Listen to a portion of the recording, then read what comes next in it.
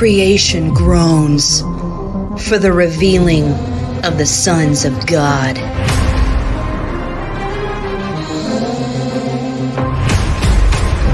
His holy invasion for a righteous revolution forged in his fire, weaponized for warfare, roaring in his rest and dancing in his reign. Hello, everyone. Welcome to the Cimarron Tribe. I'm Kelly Marie, and I'm so delighted that you are here joining me tonight.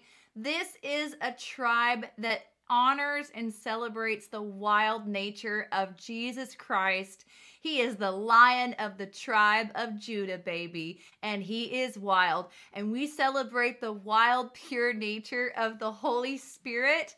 Glory to God. So let me tell you, if you are wild and you are tired of being confined with a religious system, a religious spirit, you have come to the right place, because the Holy Spirit will dismantle every demonic influence off of your life, especially the antichrist spirit that operates through a religious spirit in many Western culture churches.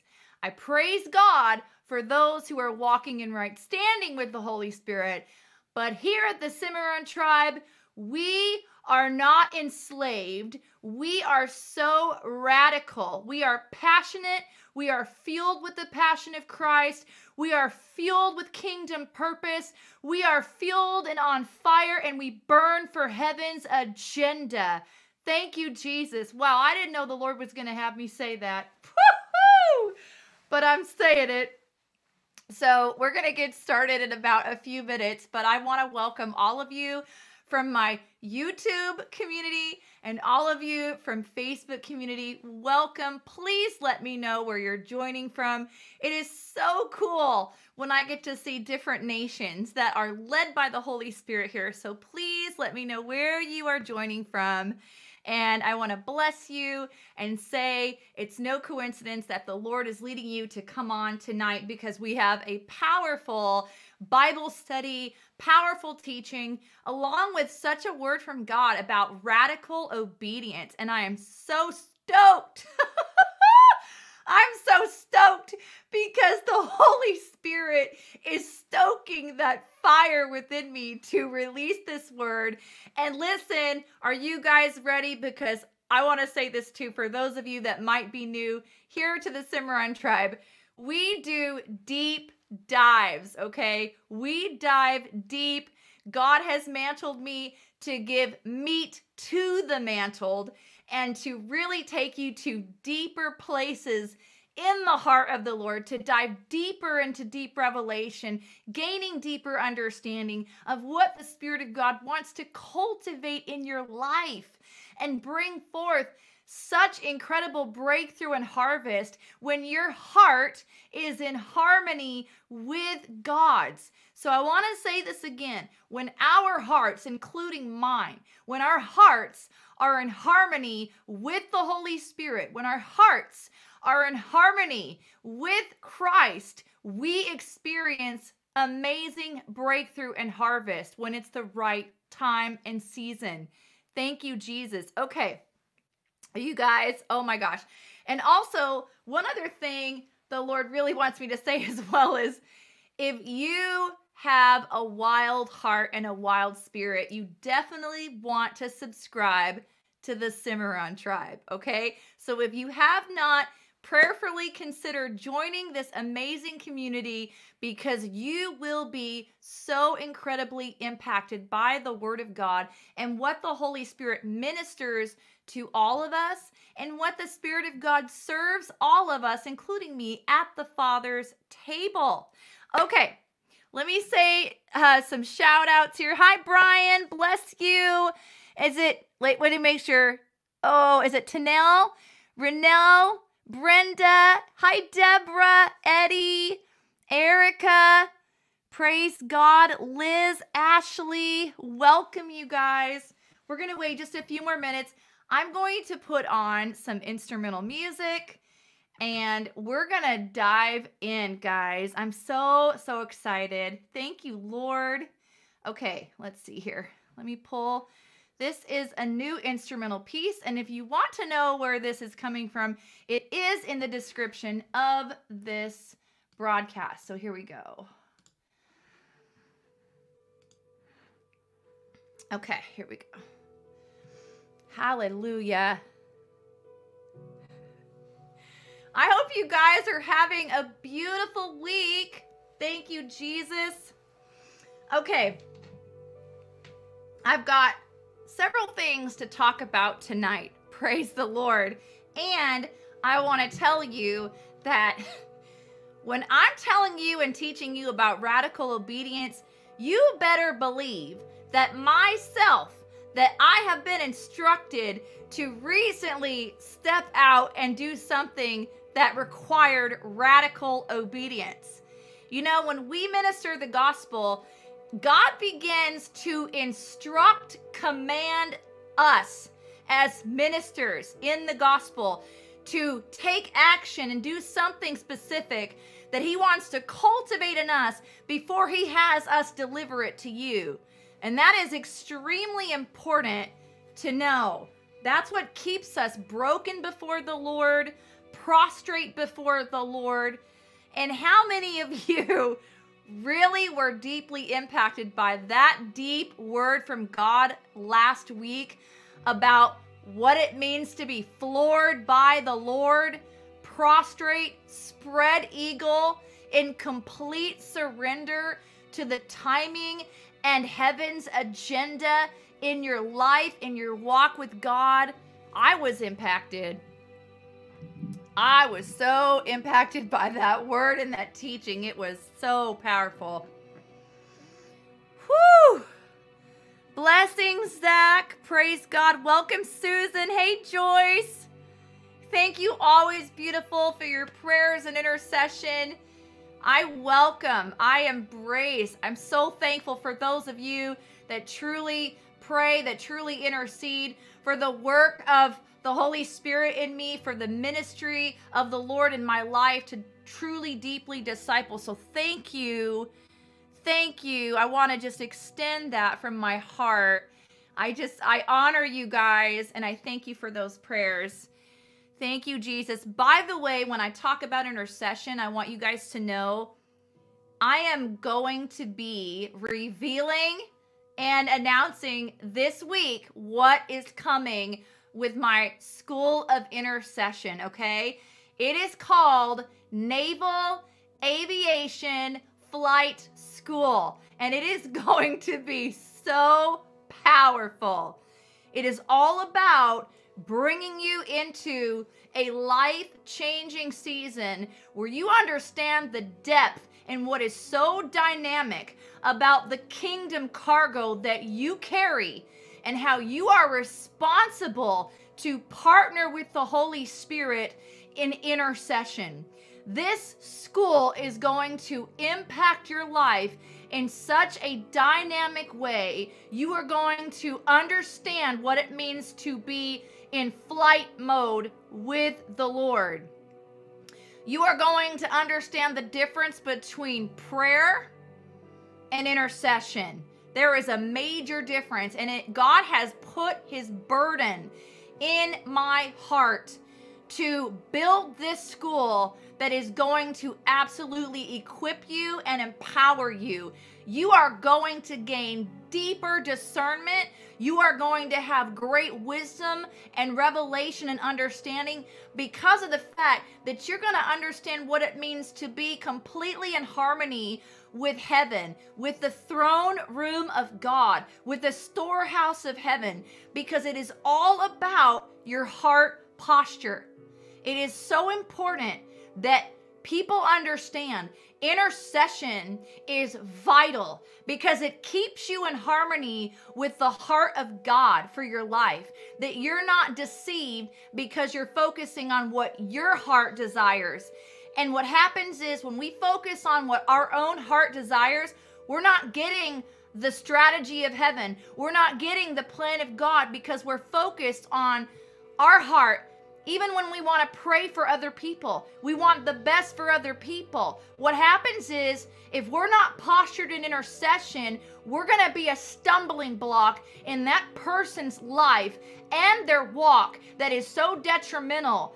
And we can become a spiritual dam if we're not careful, because intercession aligns you with the heart of God, the timing of God, the plan of God. My Lord, I can dive deep right now, but I'm not going to finish because it is important and imperative that you step into the intercession school. And again, it's called Naval Aviation, and it's not Naval.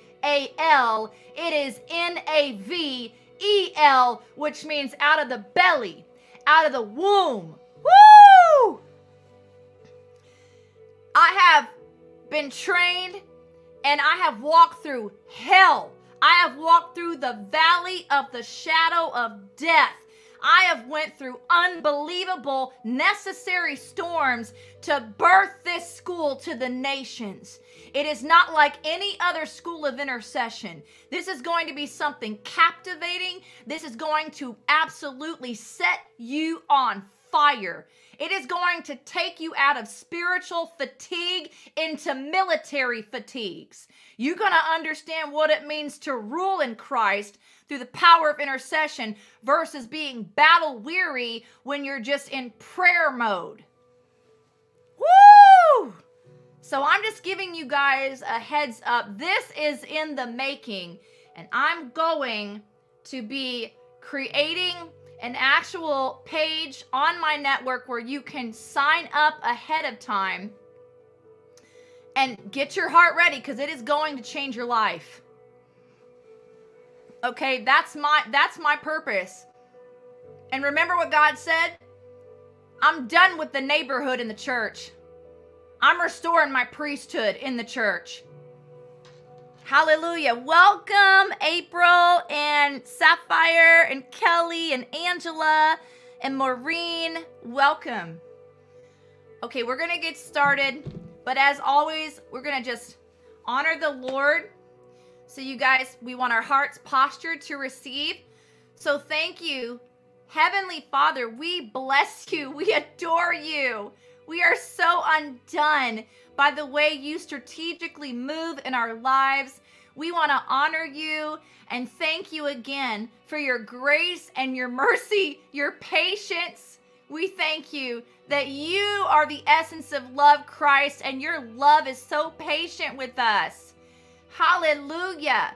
So Holy Spirit, we thank you for your presence, that you are here. You are the minister. You are going to teach. We're going to dive deep with you. So we just bless you. We thank you that over this broadcast, that you, Christ, the living word, you govern the atmosphere, and you have slammed shut and sealed shut with the power of your blood all demonic strongholds, all demonic interference, all demonic disturbance. It is disarmed and dismantled. Glory to God.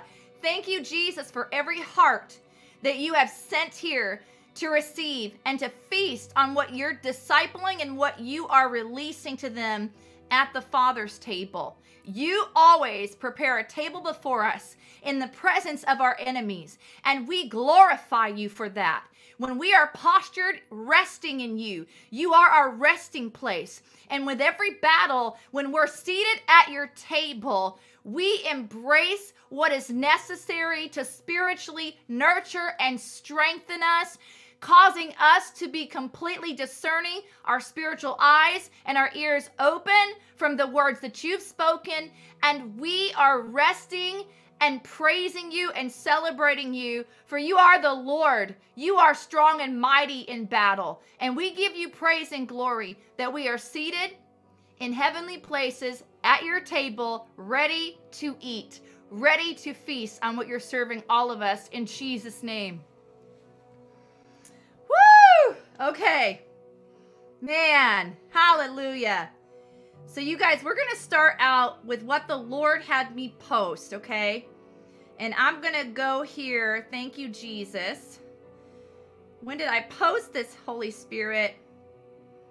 I posted this, 5 days ago. That's right. Okay. So the Lord had me post something really important, and I got definitely response from several of you on this post. It was direct confirmation from the Lord for you. And I want to read this again, okay? Because I want this to really go deep into your heart.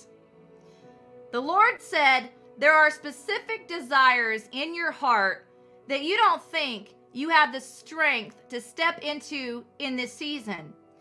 Because you think you're too old, or you think too many years have gone by and you missed the boat. But the Lord says to you, it is not just a desire in your heart. It's what I am calling you to step out to do in my strength in this season. And you didn't miss the boat because I never called you to be in the boat. I called you to walk on the water with radical obedience unto me. And when we walk on the water, what are we doing? We are living by the Spirit. We are stepping out and we are taking action, responding to the voice of the Lord. Okay? Walking on the water is absolutely moving by the wind of the Holy Spirit, moving at the command of His voice. Hallelujah. So God is saying, when I ask you to do something, you better believe it will never be in your strength. If I ask you to do something, you're never going to be able to do it in your strength because I want all the glory. You're only going to be able to be fully dependent on my strength, on my revelation, on my wisdom, on my knowledge, on my direction, on my counsel. Woo, God. Okay, let me say that again. The Lord is saying, you're not too old.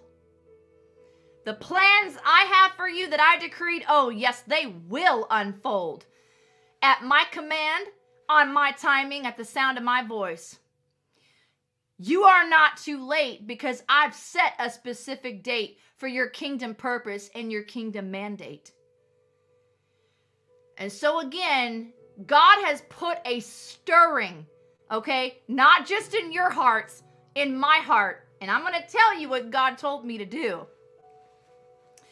Okay, so 5 days ago, I was in my bedroom.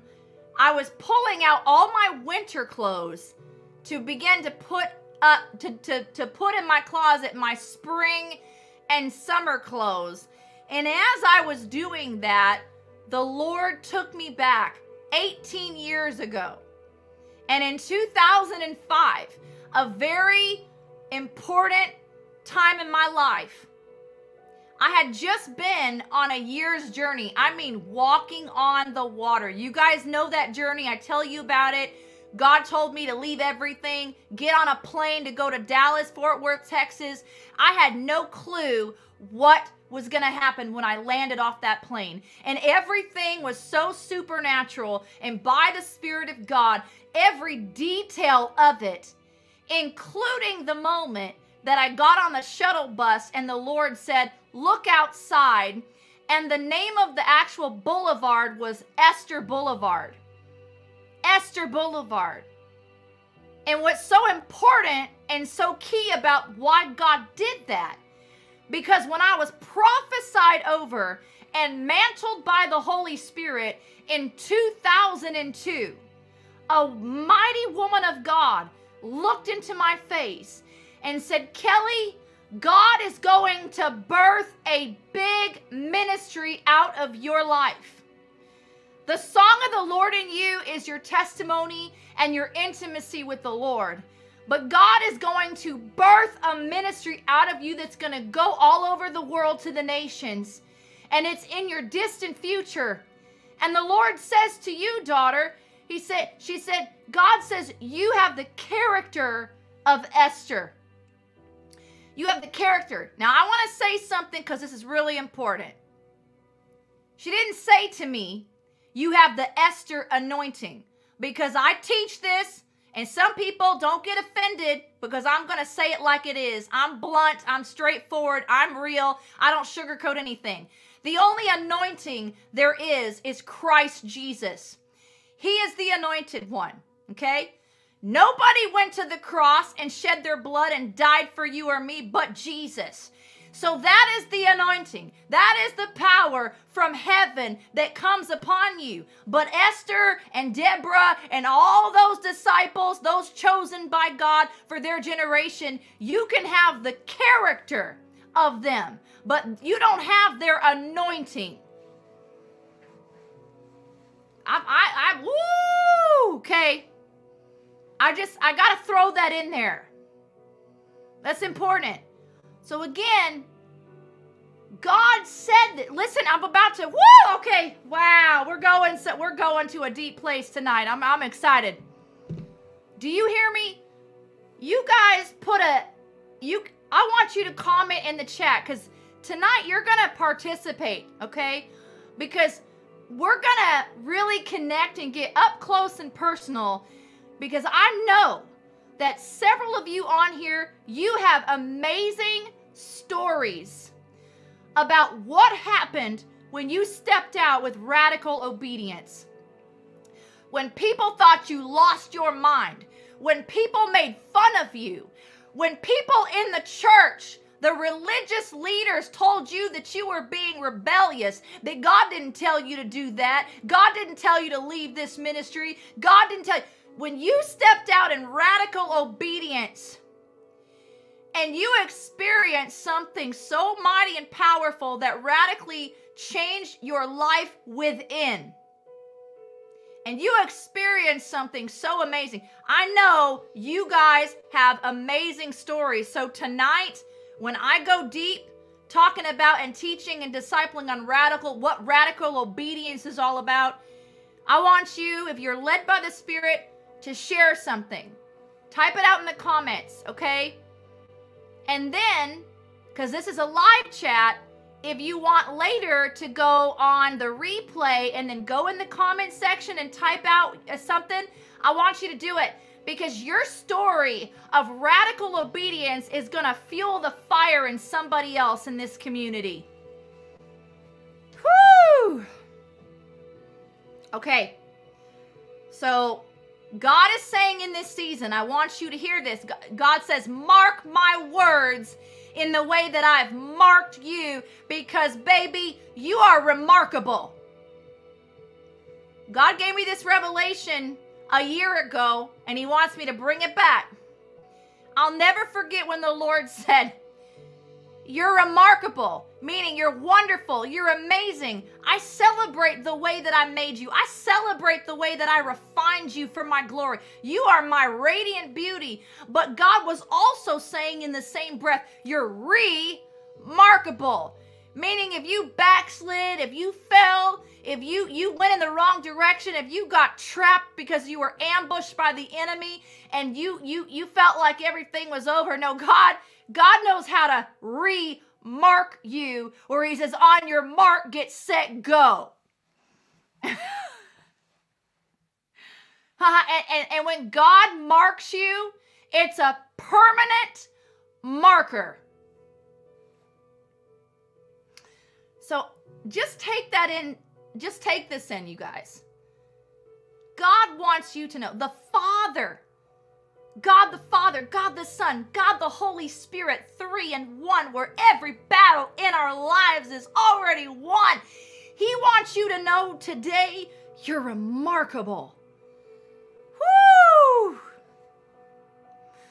Come on, you're remarkable. And it don't matter. It don't matter where you fell. It don't matter where you got derailed for a season or a certain time in your life. The moment that you come back to the Lord, you are remarkable. Is not that the story of the prodigal son? The son that left, that went into the world, and he came back thinking that he was going to lose his inheritance. He felt so broken and repentive. But what did the father do? He basically, in a nutshell, looked at his son with open arms and said, "Son, you're remarkable." Woo, I feel the Holy Ghost. Hey! Come on, is somebody on here right now? God wants you to know that. You might have tripped, okay? You might have stumbled because you were going through so much pain. And that pain that you didn't lay at the feet of Jesus lured you by the voice of the enemy into something, right? You ended up doing something you know you shouldn't have done, but you were so consumed with pain and frustration and your emotions got the best of you. God is saying to you right now, I don't know who you are, and maybe you might not comment. That's okay, but it would be awesome if you did so I can see you and bless you. When you come back, you know what Jesus does?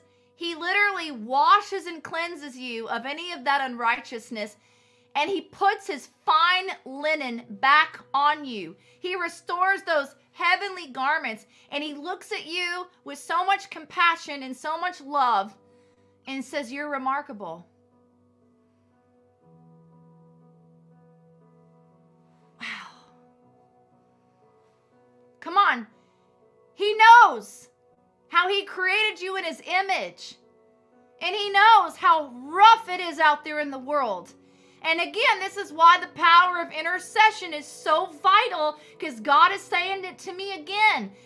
If these teachers in the pulpit don't make intercession a priority, there is such a high percentage of those who backslide, those who walk away from God because they don't have what is so necessary to stay in tune and in harmony with the strategy, the plan of God and the heart of God for their lives.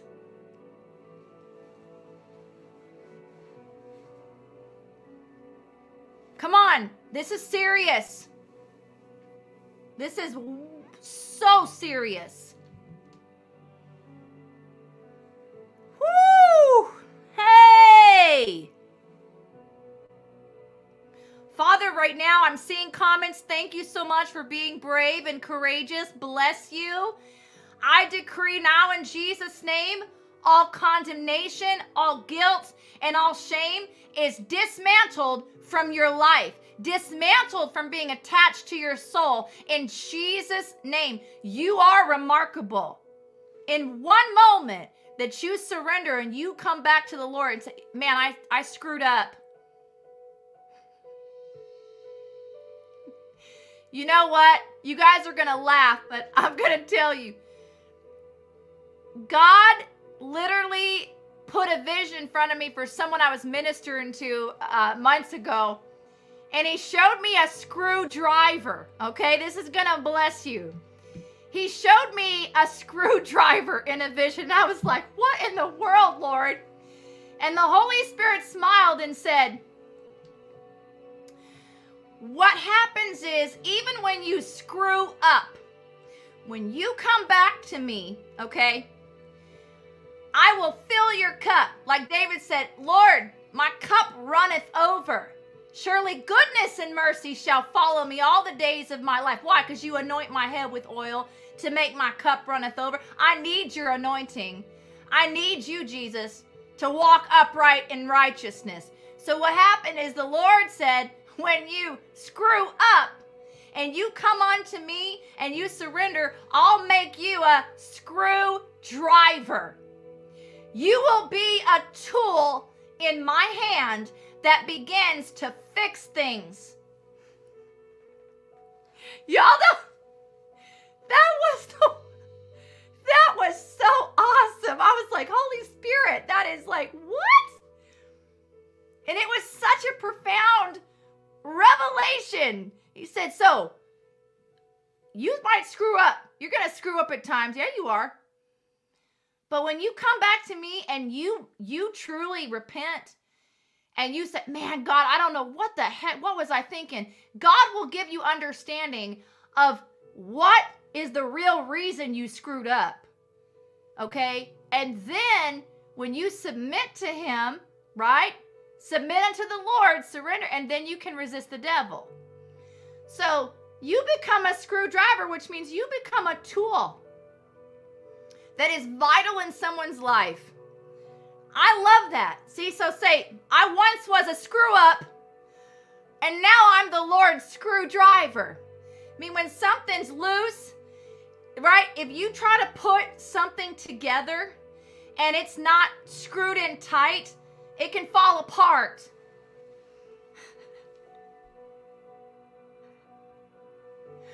This is such a good one. This is so good. I love you, Holy Spirit. Told you we're going to go to a deep place about radical obedience here tonight. So say, I know how many times I screwed up in that area of my life, but you know what? God made me a screwdriver in that area of my life. Now I am a vital tool in his hands.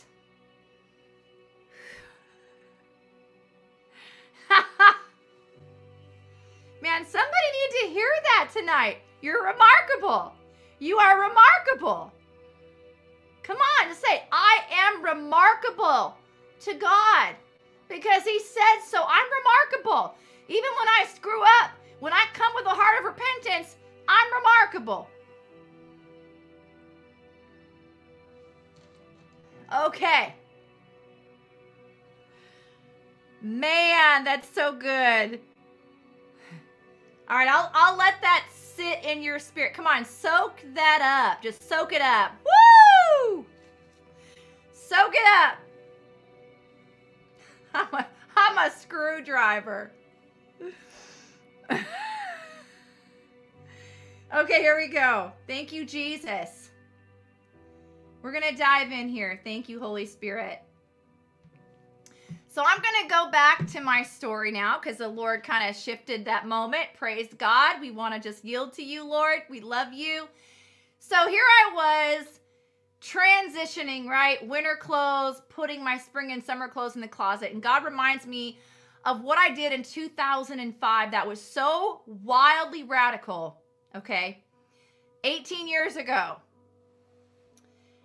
And what he called me to do was he called me to go on a water fast for 40 days. There is no way that I could have done that without the strength of the Lord. There was a purpose in that water fast in my life. God was doing something in me in that water fast, which was putting his burden, mantling me with his burden to intercede and travail for nations. I'll never forget it. And at that time, some of you remember, Melody Morris is my mama bear, and I actually lived with her for a season after I came back from Texas, right? Where I said, God said, look, and it was Esther Boulevard. And it was wild what God did in my life, where the angels of the Lord were in the airport and began to prophesy and laugh hysterically, knowing what God was doing in my life. And I'll never forget one of the angels, because they were in human form. God speaks about this. And one of the angels said, it's one thing to talk about faith, and it's another to walk in faith. And you are walking an Abraham walk of faith with the Lord. I'll never forget it. So after this year of my journey, and some of you need to hear this, people in the church were persecuting me because they thought everything I did was a waste of time, and they had no idea the heavenly encounters that I had with Jesus himself that was so absolutely mind-blowing in my life. A year of my life. The unbelievable restoration and things that happened inside of me in my spirit, man. And even my own family, they persecuted me. They said, how in the world could you be favored by God? Look at you, don't have anything. And they had no idea that I radically obeyed the Lord to leave everything, to understand how I was being mantled with the burden of the Lord to be a handmaiden of God to intercede for nations. Come on, I can feel you guys right now. I know there are those of you on here, you're going to say, oh my God, the Lord did that in my life. Oh my goodness, Kelly, God did that in my life. It didn't seem like anything was growing or flourishing on the outside, but everything was happening on the inside of me.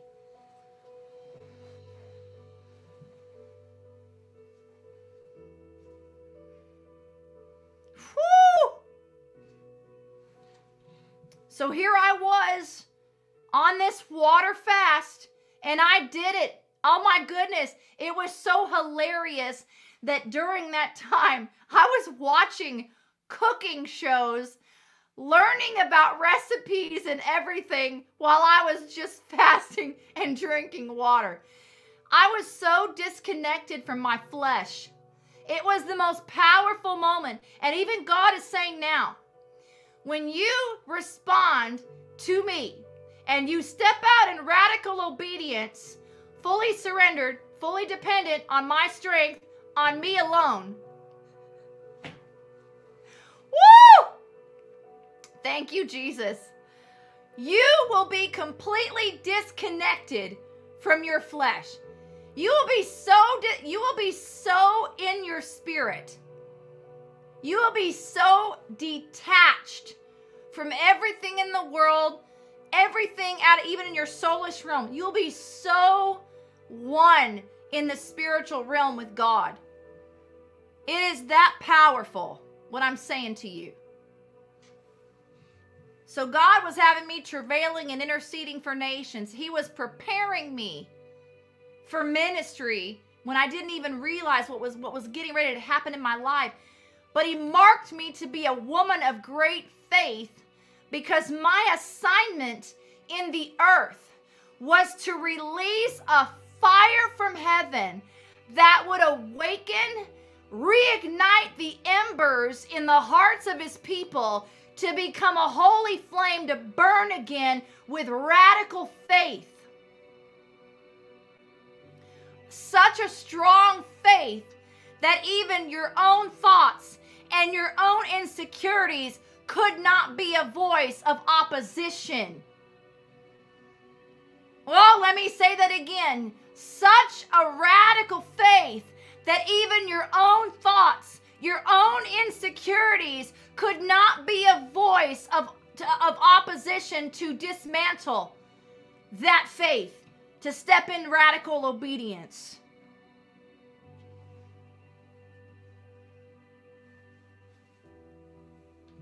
And I decree tonight, with the authority of Christ, that several of you on here are about to see the ember in your spirit, man, become a burning holy flame in the power of Christ's name. You are going to literally feel like your bones are on fire. You're going to be excited. The oil of joy is going to saturate you from the top of your head to the soles of your feet. And your human spirit is not going to talk you out of what the Holy Spirit is telling you to do. Your human spirit is not going to be a voice of opposition. And the opinion of man is not going to be a voice of opposition. In the name of Jesus, I'm decreeing tonight that as we dive deep into radical obedience, we go into the Word of God. God is going to move on you in such a powerful way tonight that you are going to be so surprised at how you respond to the voice of God. The voice of fear is going to be disarmed. You're not going to be intimidated anymore. You're not going to listen to the lies of the enemy anymore. Because when your heart posture is right, you will take flight in the Spirit.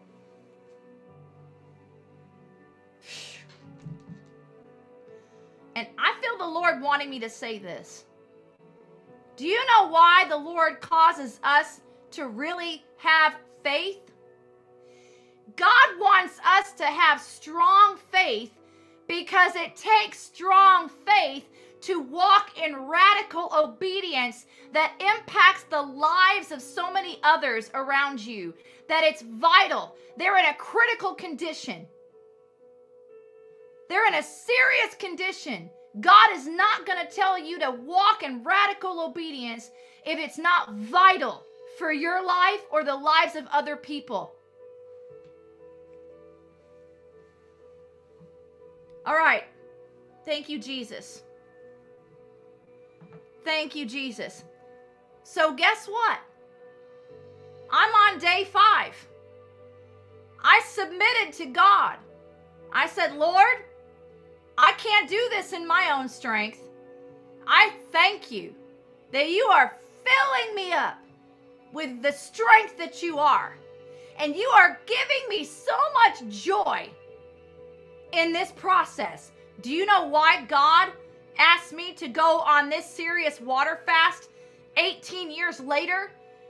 Because this school of intercession is serious. You hear me?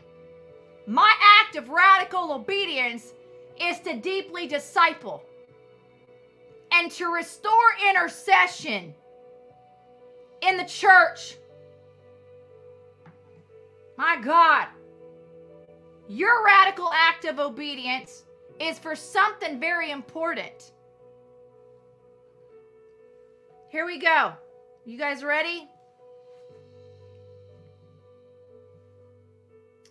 Radical obedience is when you are stepping out to take immediate action at the command of the Lord in a life-changing situation, in a vital situation.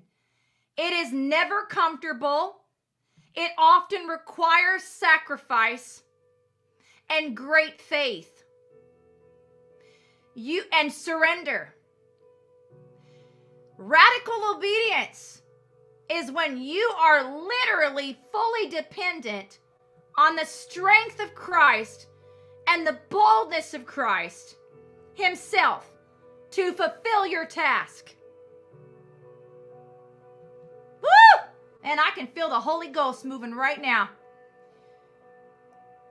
You have to understand, some of you, I can feel God right now igniting a fresh hunger. Igniting a fresh hunger. I can sense stuff going on in minds right now. And God is releasing His peace and His stillness over you as you are hearing this word. And I want you to say this with me. My act of radical obedience is never comfortable. It requires sacrifice on my part, great faith and surrender to Christ, my Lord, my King, my commander, my Savior, my healer, my provider, my everything. And with my act of radical obedience, I am fully dependent on the strength of my King, on the strength of my Redeemer, the strength of my Lord, my Savior, the love of my life, on His boldness, on His strength. The Lord is strong and mighty.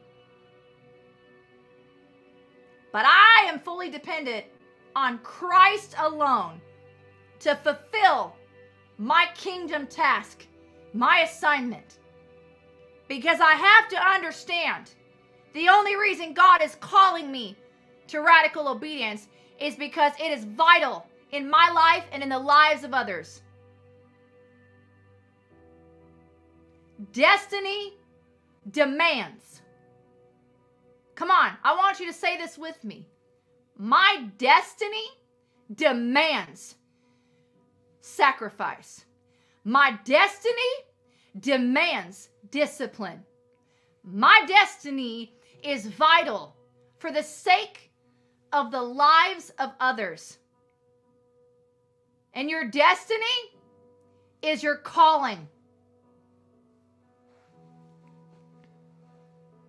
We are done with the apostate church.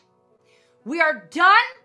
Are you done with the apostate church that wants you to be so in your soulish realm when it comes to your calling in Christ?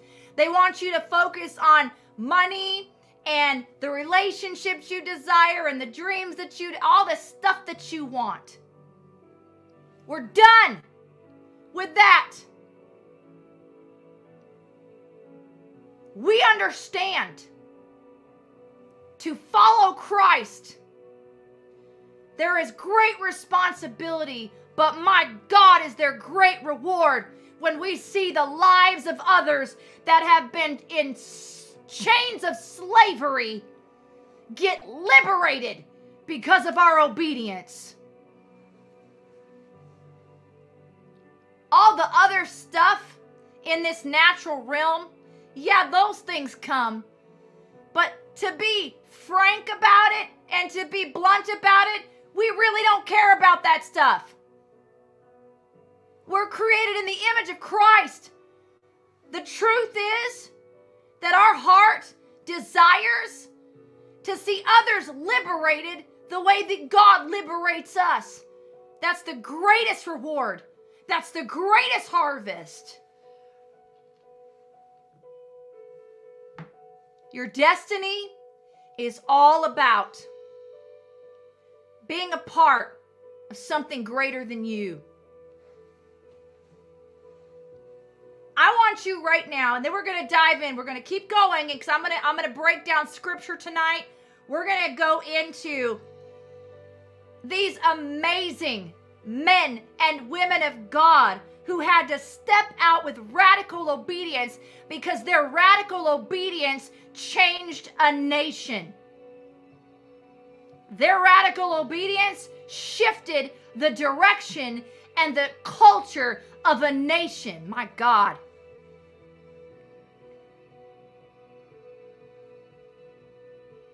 I want you to take a moment. Everybody with me right now. I want you to close your eyes. And I want you to visualize thousands of people in thick chains. Chains around their neck, around their ankles, around their wrists. I want you to envision these people. I want you to see children, little children. I want you to visualize the women and the men and the babies in chains, human trafficked, sexually trafficked. I want you to see and visualize people in chains. And some of them are in these chains because those chains of slavery is sin. And others, these chains are because they are victims. They're kidnapped. They're taken against their will. Do you know that the definition of slavery is actually one who overpowers you and takes you against your will? It is nobody's will to live a sinful life. But when they're deceived and they experience pain and suffering, Satan will lure them into sin. It is not the will of a person to just sin. Slavery is when something overpowers you and takes you against your will. Now, how many of you can literally visualize tons of people in front of you? How many of you could literally see an image of tons of people in front of you in these shackles and chains? They're in pain. They're starving. They're malnourished. They're weak. And I want you I want you guys to comment, but now I want to tell you this. There are those people, they are waiting for the Spirit of Christ within you to step out in radical obedience. Because your radical obedience is going to save the lives of others. And that's what you have to realize. The calling of Christ is never about what you get to receive. Financial breakthrough, all these things in your personal life. That's not what the calling is about. And I'm preaching with holy boldness, and I'm speaking the truth. And I'm not fearful, and I'm not concerned of people who get offended. Because our flesh is always offended when truth is spoken. I know when I got offended, my flesh got offended when truth was spoken. So I'm no different. But I'm telling you right now, when you answer the call of God in your life, it is separate from your personal life, meaning everything that you want and you desire. Your calling is about following Christ so that you see Christ in you, the hope of glory, break the chains and rescue those that are held against their will.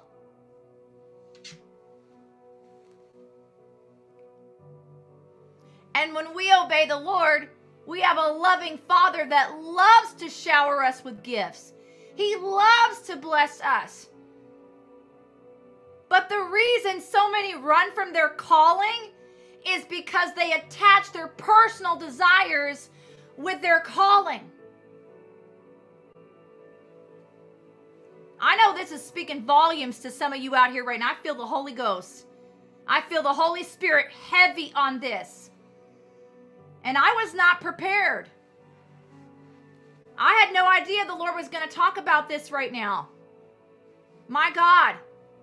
This is going to change your whole paradigm when it comes to your calling. Your calling, the ecclesia, the remnant of God, your calling is focused on discipling, preach my gospel and make disciples. How is that? Because my Spirit upon you is going to go and liberate those held in slavery.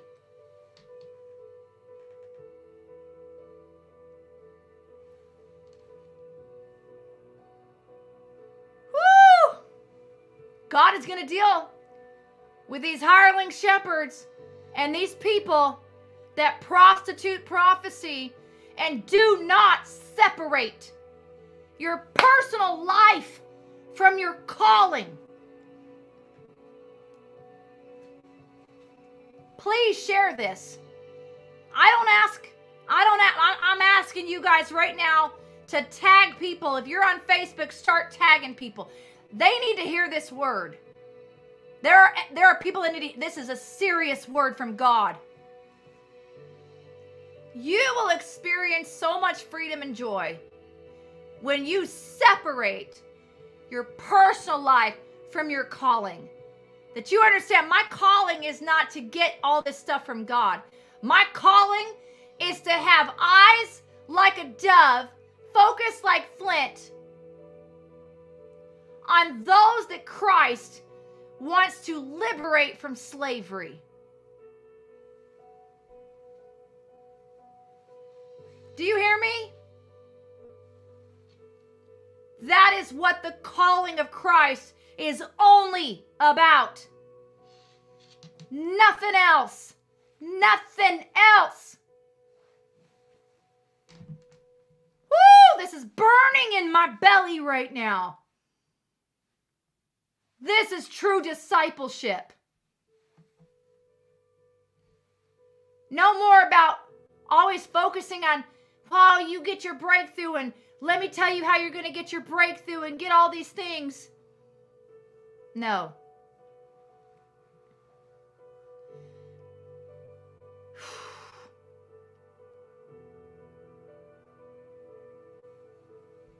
God will bless you because you become a burden bearer for the kingdom. He will shower you supernaturally. And you guys know all about those who absolutely love Jesus, and you understand. Okay, here we go. Praise God. So radical obedience is literally, you are fully dependent. You can do nothing but fully depend on the strength of Christ, on the direction of the Lord. This is a serious, it's like when you see the movie slate where the Holy Spirit says, action. Radical obedience is when you have to act immediately. It's not something that you just think about and you put aside. Radical obedience is when God requires your yes in that very moment He speaks to you.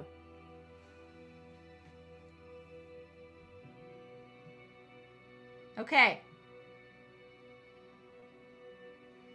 Hallelujah. Now there's something. Thank you, Jesus. I'm going to wait just a minute because we just went a whole direction with the Holy Spirit.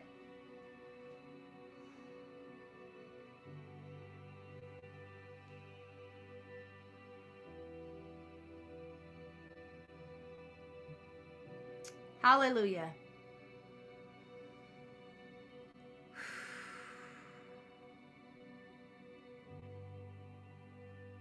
I mean, that is such a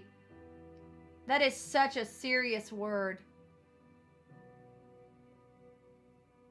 Because oftentimes what happens is, I've done it. I remember the times that I wanted to attach my personal life with my calling in Christ. And what happened is I was easily swayed by the enemy to become angry at God. To become angry at God. And to go into this unbelievable turmoil of a twister. Satan is a tornado. He is a twister. He will twist the truth. Put you in a whirlwind of chaos to mix truth with your reality.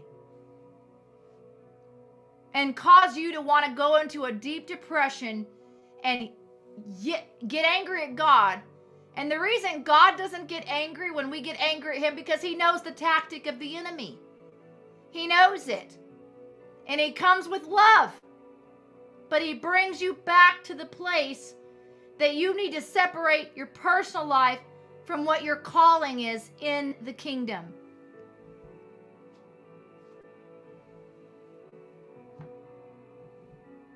Woo! Okay. So, okay, Holy Spirit, have your way. Here we go.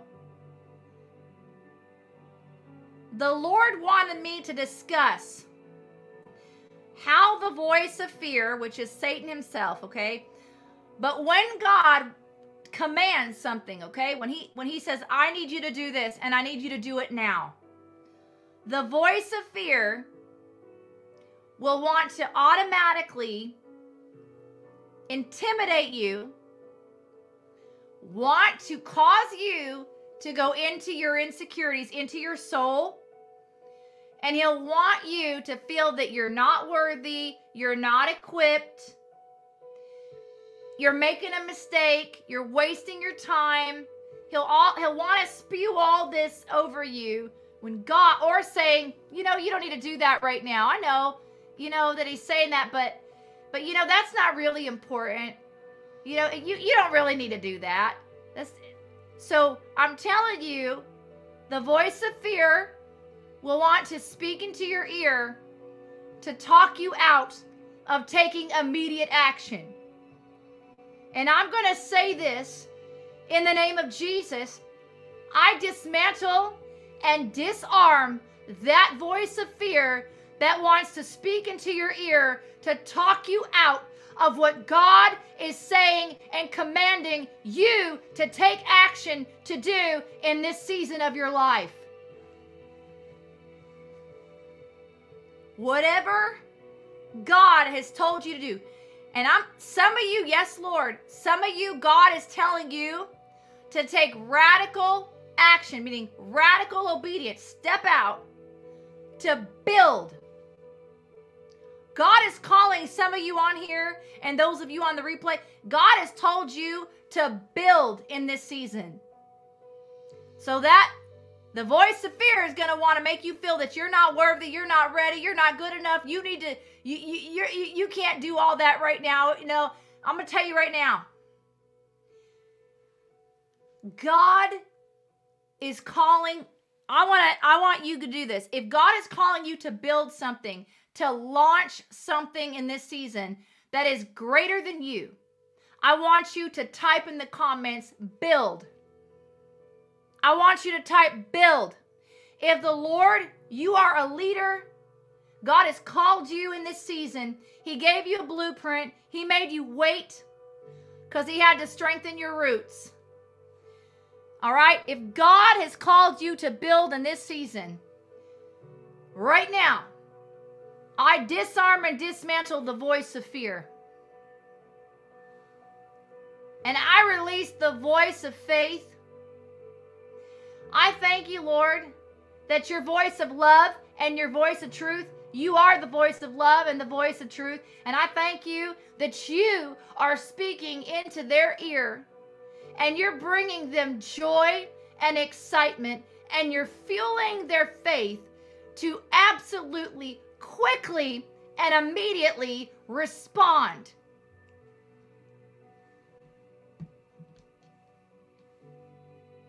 Hallelujah. I heard that so clear in the spirit. God has called me to build as well. So I had to take radical obedience. And I did. And I'm doing it. But it's my responsibility to call it out in your life too. Because what you're called to build is bigger than you. It's going to impact other lives. It's going to literally change the course and the direction of someone else's life. You have no idea. When God tells you to build something, it is absolutely bigger than you. Okay, here we go. Now I'm going to talk about something really important. Then we're going to dive into Abraham. We're going to dive into Joseph, Moses, Peter, and Esther. But I want to say something right now for those of you that are on that you might have to jump off and come back on the replay. I'm going to go here because I feel the Holy Spirit on this. Okay.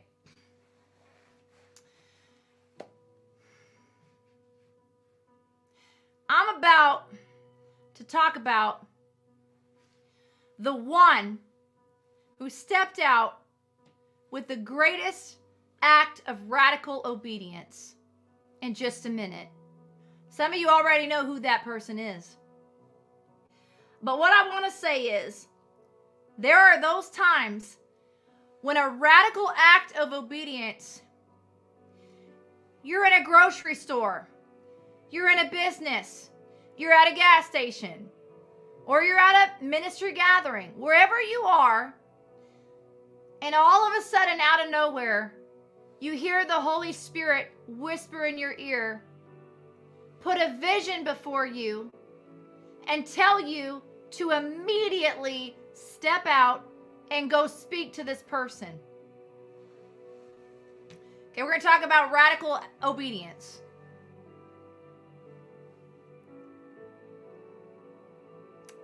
I'm going to tell you a story in just a minute, but I want to say this. This is very important.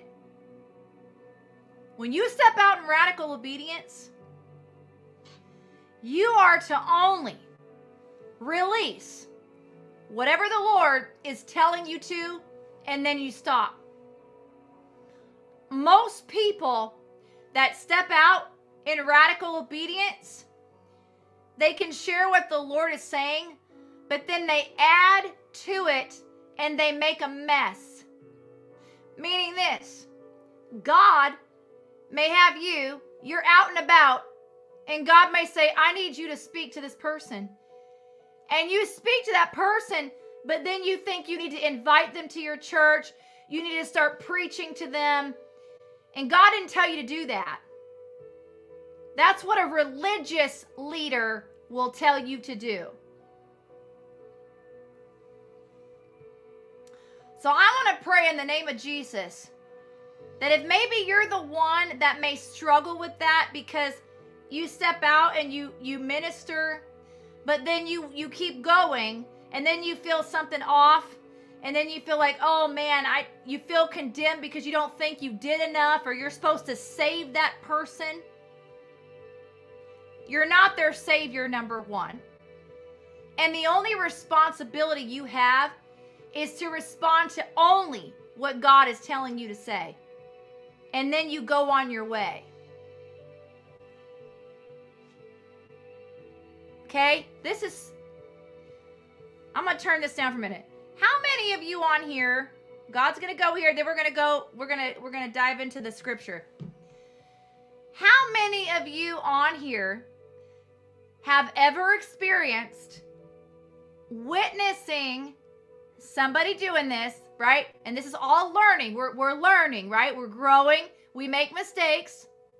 But how many of you, if it was you or somebody else, where God tells you to do something, and then the Spirit of God lifts, right? The Holy Spirit's done.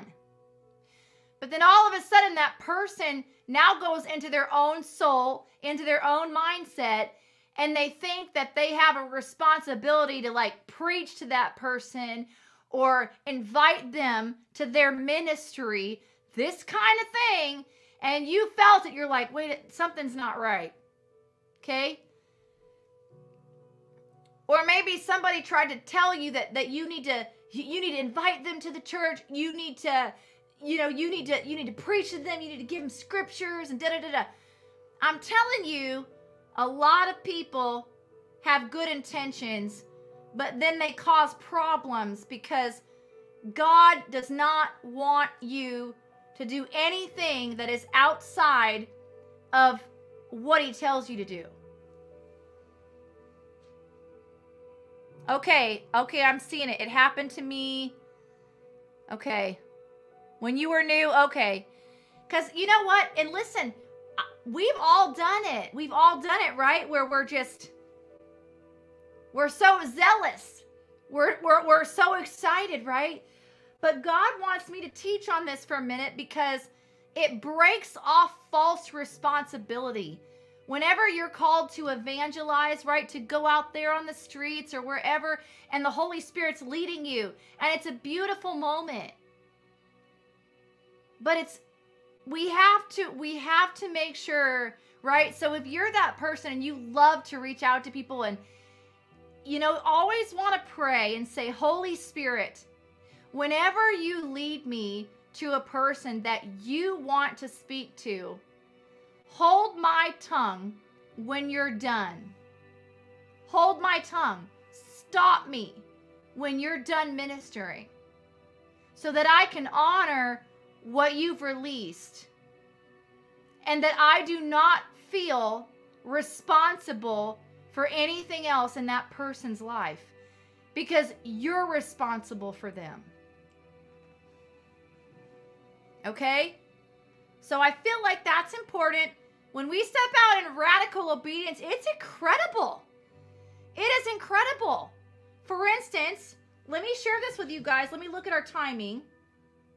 Okay, it's 6:05. Okay, we're doing great. Okay.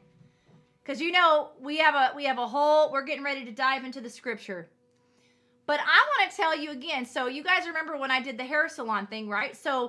But the other day, God told me to get my nails. I had to fill my nails, and He wanted me to get a pedicure. And I was like, and I never do this stuff. It's like maybe once in a blue moon. So I went yesterday, and I go to the salon, and the lady says, we're going to do a pedicure first. And so I sit down, and I'm getting a pedicure, and this lady walks in and sits right next to me. And she tells the other lady that's going to give her a pedicure, she's like, I only want to do this. I don't want you to scrub my legs and I don't want anything. I just want you to just wash my feet and put some oil on it. And the lady who was doing the pedicure, she goes, "Oh, is there a specific reason?" And the lady says, "Well, I have cancer." And immediately the Holy Spirit begins to rise up within me, okay? Not my flesh. And I'm quiet. And the lady next to me, she's explaining that she's had cancer for 7 years, that they had to take it out of her stomach, but there were a couple spots in her liver.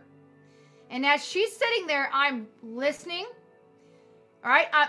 Because we're going to talk about obedience means listen. So I'm listening.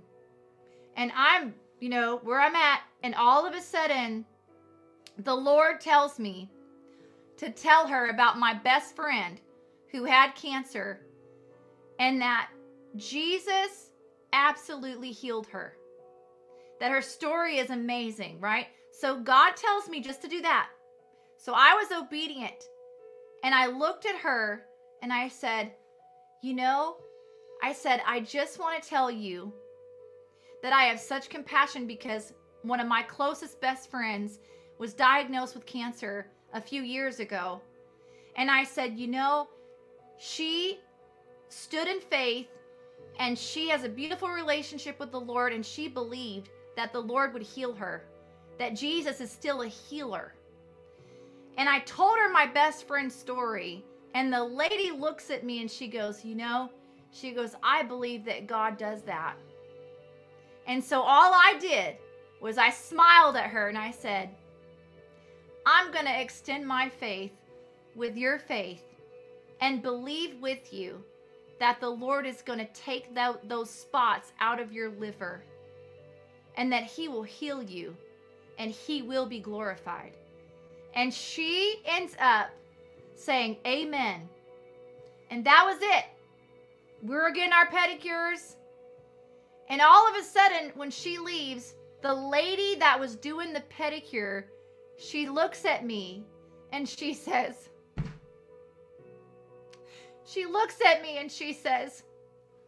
whispering, she says, I'm a Christian. And she's Vietnamese. And she's an adorable lady. And I said, oh, that's so beautiful. And God opened the door for me to talk about how amazing Jesus is and begin to speak about something beautiful about Passover.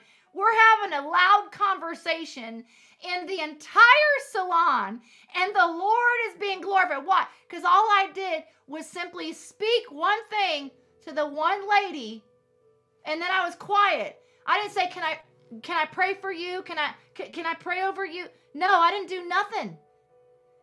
I just all the Lord wanted me to do was encourage her and share about my best friend's experience. That's it.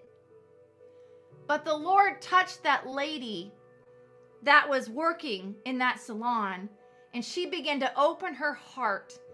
And she said, it really touched my heart the way that you spoke to this lady, because she hasn't come in here for 2 years. Her husband passed away. Her mother passed away. It's her first time coming back in 2 years. And it encouraged her to be able to express her heart and her love for Jesus. Okay? But God opened the door to change the whole atmosphere in that salon and release so much joy. And I got to share stories with these beautiful women from Vietnam. It was amazing. Okay. Hallelujah. Again, you only do what the Holy Spirit tells you to do, and then you're done. That's it. Thank you, Jesus. Okay. I'll tell you one more story. I got to be obedient. I know you guys are ready to dive into the scripture, but I got to tell you one more story, and then we're going in. I promise. We're going in. This other story is a moment that I set my alarm to go to work, okay? And my alarm didn't go off. And I woke up and I was late for work and I went, oh my gosh. I was like, Lord, I slept in. I'm late for work. And the Lord speaks into my ear and he says, daughter, you're on my time. You're on my time. And all of a sudden, right, I literally remember this moment because I called work. I was a caregiver and I called work and I said, oh my God, I'm so sorry. And they said, you know what? If you didn't show up for work on time, we have a policy that we have to terminate you. You know, and I was like, oh my goodness. And so I hang up the phone. The Lord speaks to me and says, daughter, go to work. You're going to work. Get on the bus and go there anyway. And I was like, what? So I go to the bus stop and I'm standing at the bus stop. And as I'm walking to the bus stop, there's a lady. She looks like she's in her mid-30s because this was in 2002. Or no, 2003, excuse me. And she's standing at the bus stop. And the Lord speaks to me and says, I want you to tell her that in the midst of this storm that she's in right now, I am with her and everything is going to be okay. Now, you think like she's a total stranger. Like, what in the world? She got to think I'm crazy. And all of a sudden, how I did it. I said, hello, good morning. And she says, oh, hi. And I said, I know this might sound strange, but I have a personal relationship with the Lord, with Jesus. And I have to obey him right now. And I have to tell you that in the midst of the storm that you're in, he says, in the midst of this unbelievable storm that you're in right now, he is with you and it's going to be okay. And that woman has tears coming down her eyes and she's weeping and she looks at me and she said, my children were just taken away from me last night. They were taken from me. And I'm devastated and I'm heartbroken. And she's weeping profusely. Why? Because God made me miss getting up on that alarm because there was an alarm going off in heaven. And God wanted me to be there in that moment to deliver a message to this broken mother. But it gets better. That moment happened. See, when we have radical obedience, God blesses us. So I did what God told me to do. I blessed her. I asked her if I could give her a hug. It was a beautiful moment I'll never forget. And I got on the bus. And I go to work knowing I'm fired, okay? I get on the bus. I go there. And the lady says, Kelly, you're an outstanding caregiver, but you know, it's just policy. But oh, by the way, we have your check. And she hands me the check. And immediately the Lord says, there's your rent money and your groceries. Because I had to wait. I had to pay my rent, but I had to wait 2 weeks for my paycheck. And I didn't have anything in my refrigerator. God takes the foolish things to confound the wise.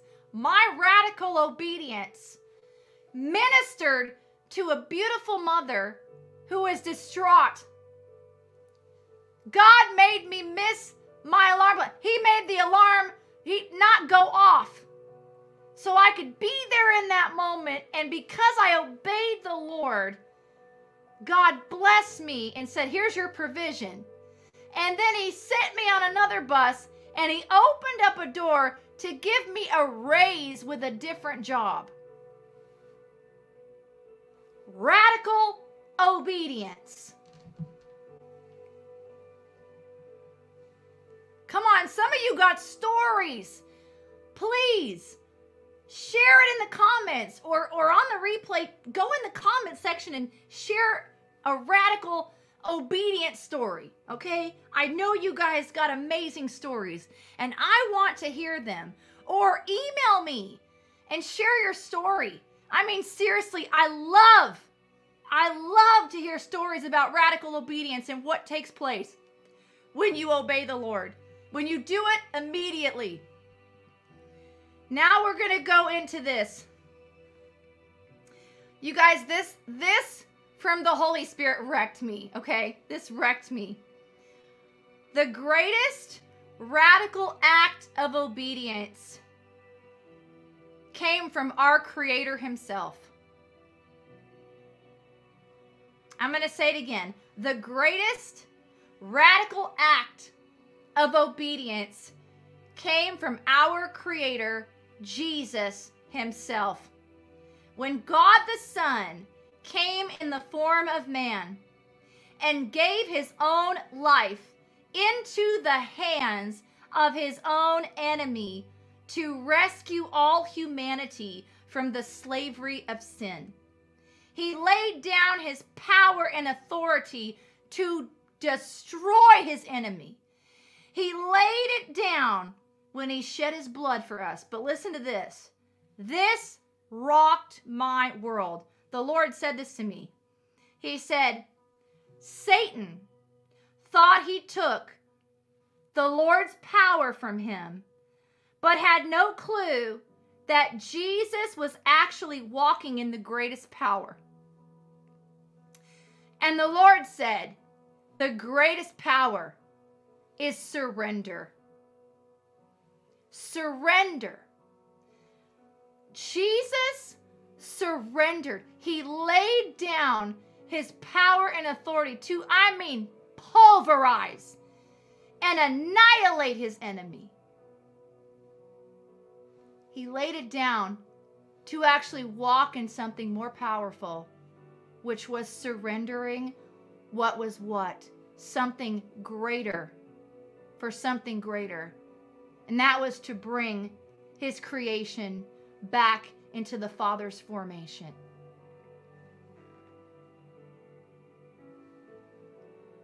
There is no greater act of radical obedience than surrender.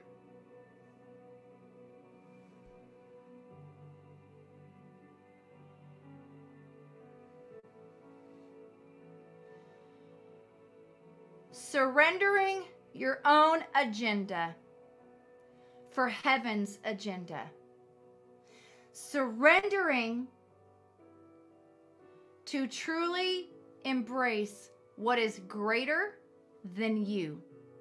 A greater purpose, a greater dream than your own personal dream. I remember the day that the Lord spoke and said, Kelly, you're not the only one that has a dream. My dream is that none should perish, but have everlasting life. And I'm going to birth my dream through you.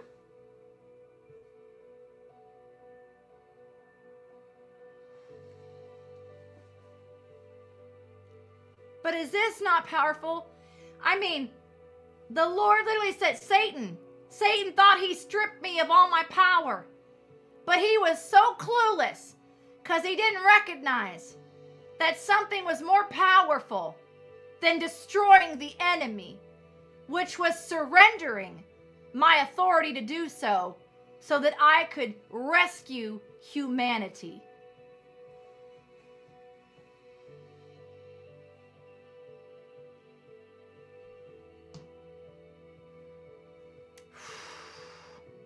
Radical obedience is all about releasing the power to surrender to the plan of God, the strategy of God that comes straight from heaven. Radical obedience is to surrender to the command and instruction of the Lord, even when it doesn't make sense.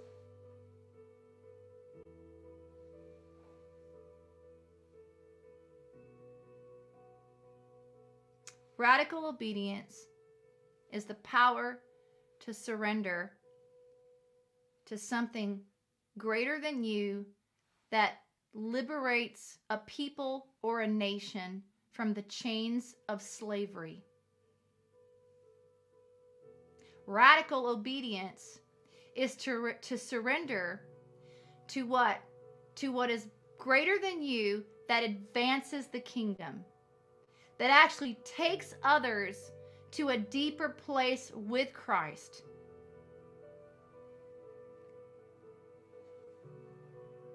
Okay, now what we're going to do, we are going to dive in, okay, because this is powerful. Radical obedience from Abraham shifted and changed the history of nations. When Abraham was commanded by God to put Isaac, the very son that God promised Abraham and Sarah, when God told Abraham, and listen, we're going to read, because it was a quick moment. It was like an act of radical obedience. And we're going to talk about this because this is deep. We're going to go to Genesis 22, verse 2, and Genesis 22, verse 15 through 18. Because Genesis 22, 2, you know when everybody sees 2, 2, 2, you're getting a whole nother revelation. You're going to see it in a whole nother light now, because everybody sees 2, 2, 2 and thinks it's about kingdom marriage alone, or thinks it's about some other things. But I'm going to tell you, here's a whole nother revelation about 2, 2, 2. And we're diving in now. Thank you, Lord. Okay. Hallelujah. We're going there. Genesis 22. This is going to be so good tonight, guys. Okay. Thank you, Jesus. It says, and God said to Abraham, take now your son, your only son Isaac, who you love, and get into the land of Moriah, and offer him as a burnt offering upon one of the mountains which I tell you. Okay, now I'm going to go to a different translation because I want that one kind of, All right, let's see. Here we go. Okay, well, okay, it's the same thing.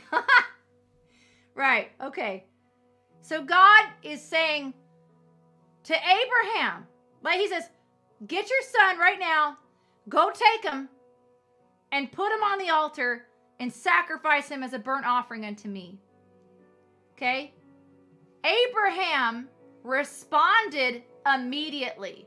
There was a radical act of obedience. And what we're going to see, we're going to go to Genesis 22, chapter 22, verse 15 through 18 now.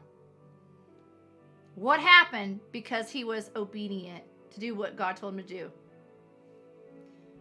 As we know that it was about Abraham discovering how much he truly trusted and loved God with all of his heart. He didn't fight God. He obeyed God. Radical obedience because he trusted the Lord. Okay. Listen to this. The angel of the Lord called to Abraham from heaven a second time and said, I swear by myself, declares the Lord, that because you have done this and have not withheld your son, your only son, I will surely bless you and make your descendants as numerous as the stars in the sky and as the sand on the seashore. Your descendants will take possession of the cities of their enemies. Oh my God. And through your offspring, all nations on earth will be blessed because you have obeyed me. Woo! This is going to get meaty right here. I want to read this again. What is God saying to us when we step out and immediately obey the Lord, even when it's uncomfortable, it looks foolish, but God is saying to act now. That's radical obedience. So the angel of the Lord stops Abraham from killing his own son, sacrificing his own son, and says, I swear, in other words, he said, I promise, by myself declares the Lord, that because you have obeyed me, in other words, you stepped out in radical obedience, you did not withhold your son, you trusted me. Now guess what? In other words, God's saying, because you trust me, because you trusted me, now I can entrust you with an inheritance. Woo! Y'all hear me?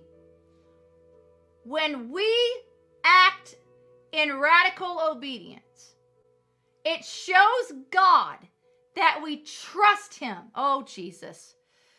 Woo! It shows the Lord that we trust him.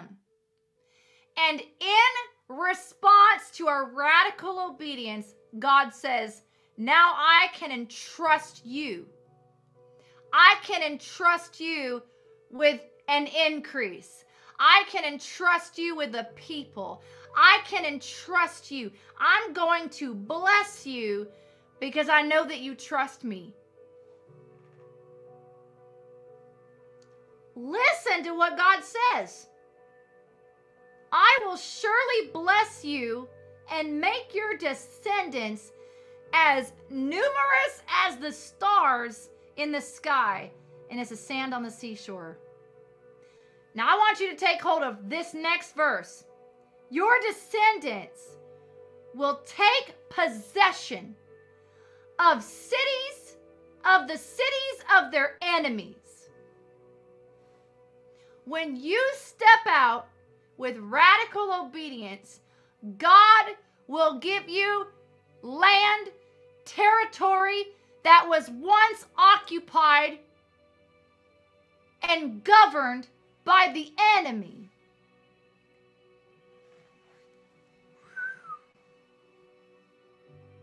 It's in the word. What did God tell Abraham? Your descendants, and we're the descendants of Abraham. We're included in that. Your descendants are going to take possession of the cities of their enemies. And through your offspring, all the nations on the earth will be blessed. You gotta really take a hold of this. Abraham's radical act of obedience opened the heavens to literally change the course of history to the nations. I mean, my God. Out of Abraham, here's Isaac, Jacob. Oh, Jesus. Out of Jacob's loins, Joseph. Oh, okay. Can we go deep? Are you guys ready to dive with me? Because of Abraham's radical obedience,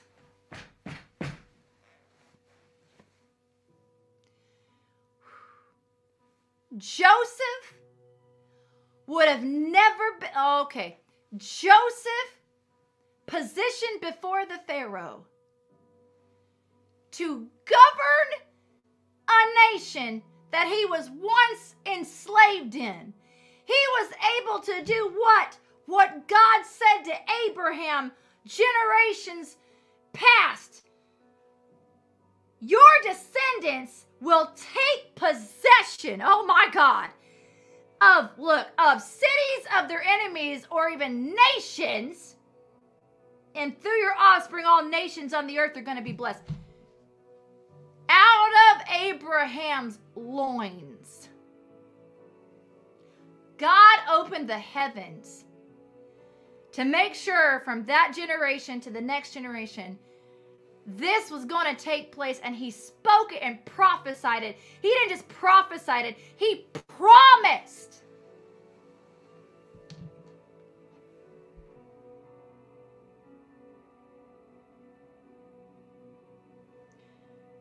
your radical obedience unto God is far deeper than you realize.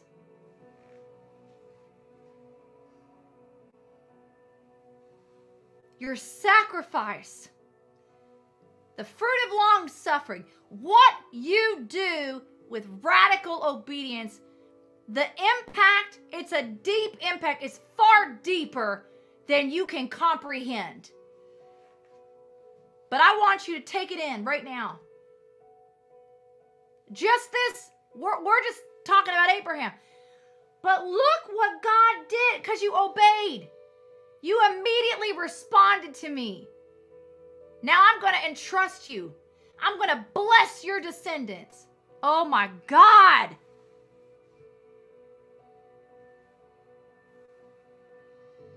So we can say in teaching and discipling, we see what took place with Abraham's radical act of obedience.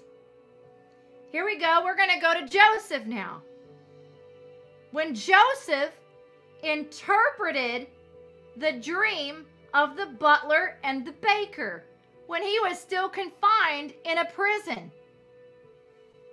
We're going to go to Genesis chapter 40 and then Genesis 41 verse 1 through 39. So Genesis chapter 40, I'm going to read that scripture. And then basically in Genesis, this is the moment that the butler finally has to speak up because he forgot about Joseph. But wait, did he forget about Joseph? I don't think so. God allowed that on purpose because he wanted to make sure the butler spoke of Joseph at the right time. Oh my goodness. Sometimes we think, oh my goodness, everything I poured out, everything I did in obedience, how come the people haven't honored? How come they haven't spoke up? How come they haven't, recognized?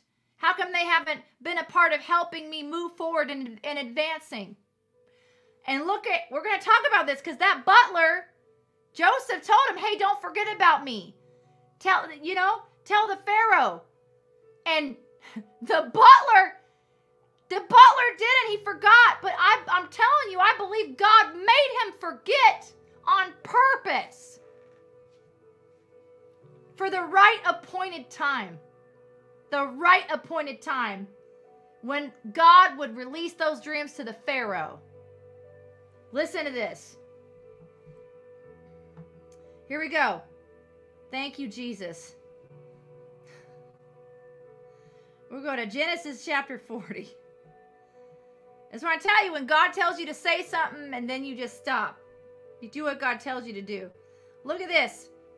Okay. Chapter 40 talks about what happened with the cupbearer and the baker, right? The Pharaoh got angry with them. And literally it says, I'm going to go to verse 3. Verse 2. Pharaoh was angry with his two officials. They were officials, see. His two officials, the chief cupbearer and the chief baker, and put them in custody in the house of the captain of the guard, in the same prison where Joseph was confined. The captain of the guard assigned them to Joseph, and he attended them. After they had been in custody for some time, each of the two men, the cupbearer and the baker of the king of Egypt, who were being held in prison, had a dream the same night. Each dream had a meaning of its own. When Joseph came to them the next morning, he saw they were dejected or distraught, disturbed, confused, puzzled, right? So he asked Pharaoh's officials who were in custody with him in his master's house, why do you look so sad today? Then they tell him. And then what happens? Then Joseph said to them, do not interpretations belong to God? Tell me your dreams. Joseph stepped out with radical obedience. These were officials of the Pharaoh. He stepped out boldly to say, hey, I know the God of Israel, right? And he's the one who can give you understanding of these dreams. And look what happened because of Joseph's radical obedience. What happened? 2 years later, the Pharaoh has these disturbing dreams. He's like, And what happens? He calls upon someone to interpret it. Nobody can. Okay, we're going to go to Genesis 41. This is so powerful. I love this so much. Okay. I'm going to scroll down to this very place where the butler talks about Joseph. Okay, here we go.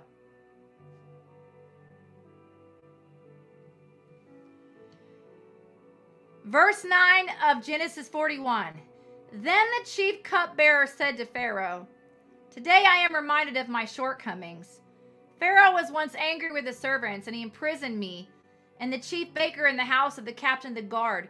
Each of us had a dream the same night, and each dream had a meaning of its own.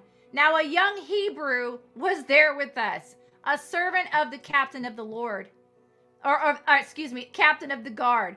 We told him our dreams, and he interpreted them for us, giving each man the interpretation of his dream. And things turned out exactly as he interpreted them to us. I was restored to my position, and the other man was impaled. So Pharaoh summoned Joseph." My God, a bold, radical act of obedience will open up doors of greatness for you. Look at this. And even right now, what the Lord is saying to me is, Joseph had dreams from God about his destiny. Joseph opened up excited about it. His brothers were jealous. All of a sudden, he's thrown into a pit. All this happens. And what does God end up doing? Uses Joseph to interpret the dreams. Uses Joseph to interpret these dreams. And so this moment of interpreting these dreams with the knowledge and revelation of the Lord ends up bringing him into his divine destiny. When it was the dreams he had, right, that ended up, he went through adversity, but it was thrusting him into his destiny. And so, see, he had a moment of opening up his mouth, and there was adversity, right? But it was all set up by God. Then God, in turn, after all those years in prison, gives Joseph this moment to interpret dreams. And all of a sudden, when he interprets the dreams, and he was right. When he had those dreams before, he was right when he told his brothers. He had the interpretation of it. See, here we go. Thank you, the Holy Spirit speaking. See, the gift of the Spirit of God within you will thrust you into your destiny. And so even though Joseph, he opened his mouth and he was gifted by God to interpret dreams, even though he was broken, he was hurt because his brothers sold him into slavery, his gift actually thrust him in the right direction of his destiny. Sometimes we don't realize that when we're actually releasing the gift of God, it causes the wind of the Holy Spirit to thrust us in the right direction to the fulfillment of our destiny. And when God thrusts us in the right direction, it's on the threshing floor. It is the crushing. It is all of that that's necessary, right? But it's amazing because he didn't do the wrong thing. There are people that talk about Joseph and they say, oh, he opened his mouth too soon. He did something prematurely, but I disagree. He didn't open his mouth prematurely. He had these amazing encounters and dreams from heaven, from the Lord. He was so excited. Anybody would be excited. And when he began to share the interpretation of it, oh my gosh, that moment caused him to be thrust into the direction of his destiny. Sometimes we don't recognize it. When things go wrong on purpose. So let's go back to this moment. Pharaoh summons Joseph. Okay. Then okay. So I'm not going to go into all the dreams, right? I'm just going to go down to this very moment. This is so awesome. Only God would do something this wild. Okay. Here we go. After Joseph interprets the dream, Joseph is still flowing in his gift. He's flowing in his gift, and he says, and now let Pharaoh look for a discerning and wise man and put him in charge of the land of Egypt. Let Pharaoh appoint commissioners over the land to take a fifth of the harvest of Egypt during the 7 years of abundance. They should collect all the food of these good years that are coming and store up the grain under the authority of Pharaoh to be kept in the cities for food. All the while, Joseph is clueless. He's operating in his gift. Come on, Joseph is just releasing the wisdom of God, not having a clue that this is actually setting him up for an unbelievable fulfillment of the word of God. Here's Joseph telling the Pharaoh what the Lord is saying. And then all of a sudden, what happens? Verse 37, the plan seemed good to Pharaoh and to all his officials. So Pharaoh asked them, can we find anyone like this man? One in whom is the Spirit of God?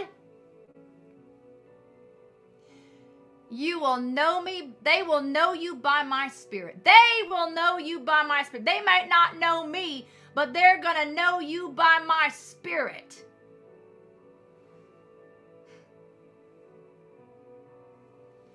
Verse 39, then Pharaoh said to Joseph, since God has made all this known to you, there is no one so discerning and wise as you. You shall be in charge of my palace, and all my people are to submit to your orders. Only with respect to the throne will I be greater than you. Okay. God had Joseph step out with radical obedience, releasing the gift of the Spirit, which was the wisdom of God, the revelation of God. And though the beginning of that experience thrust him into slavery, it was all a part of his destiny, then all of a sudden he gets this opportunity now to interpret what? The dreams again, and this time it's the favor and the blessing of God that blows his mind, because he's shocked. He's so shocked. He's not thinking of himself. He's walking in his calling. Man, you guys better catch this. Joseph is walking in his calling. He's flowing in the Spirit, the wisdom of God. He's speaking. He's interpreting the dream through the Spirit of God. He's not thinking anything of, oh my gosh, oh, this is my opportunity. He's clueless. Because he was radically obedient. That was scary. I mean, my God, he's like, he could have for all he knew, he could have gotten killed. Because he didn't worship Pharaoh. But here's a moment, Joseph is honoring his calling. He's honoring the way God mantled him to interpret dreams. And because he speaks the word of the Lord out of obedience, this is what opens the door to forever radically change and transform his life. And he begins to rule and govern a nation and the people with the wisdom and the strategy of God. That is huge. You never know how your radical obedience years ago is going to open a great door of blessing for you now. You don't know. You don't know how the Lord will orchestrate things and set you up because you radically obeyed him. Joseph did it, and 2 years later, there was his moment. He thought he was forgotten. He thought he was literally forgotten. He wasn't forgotten. Okay. Now we're going to go into Moses. Moses taking his staff and slamming it into the Red Sea. Exodus chapter 14, 15 through 18. God tells Moses, he tells him, he commands, take your staff and slam it into the Red Sea. And then I'm going to send my east wind and I'm going to part it. And the people can begin to walk across the Red Sea. Because of Moses' radical obedience. Meaning he did it immediately. He didn't question it. He didn't do it. He did it. He trusted God. And because of his radical act of obedience, an entire nation was delivered.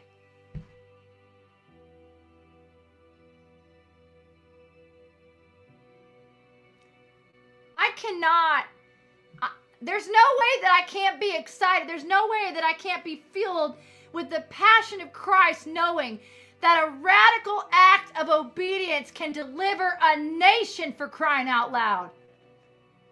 Because the Lord hears the cries aloud of his people. Moses acted immediately. And then God sent his east wind. People think that it was just God that did something. No, he waited on Moses to respond and obey quickly. And the moment Moses did exactly what looked absolutely foolish to the children of Israel, thinking, what is your stick gonna do when you slam it in the water, Moses? You look like an idiot. Can you just imagine in our modern day, you're with the people and God says, hey, go get a stick and go slam it into that river. Or just something like, think about Moses. The thoughts that might have gone through his head because the people were murmuring and complaining, telling him, you brought us here to die. We can't stand you. Moses immediately responded. It was a radical obedience to deliver a nation.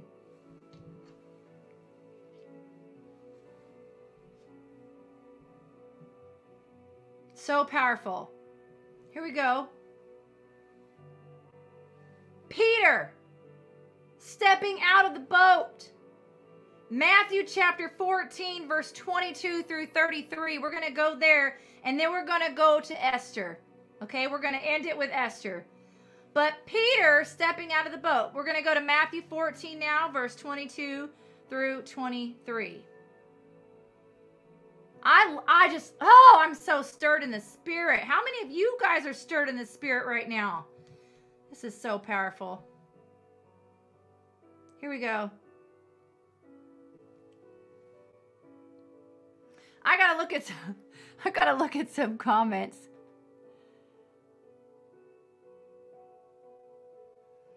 Oh, glory to God. Let me see. That's right. You know what? I'm going to post this real quick. That's right.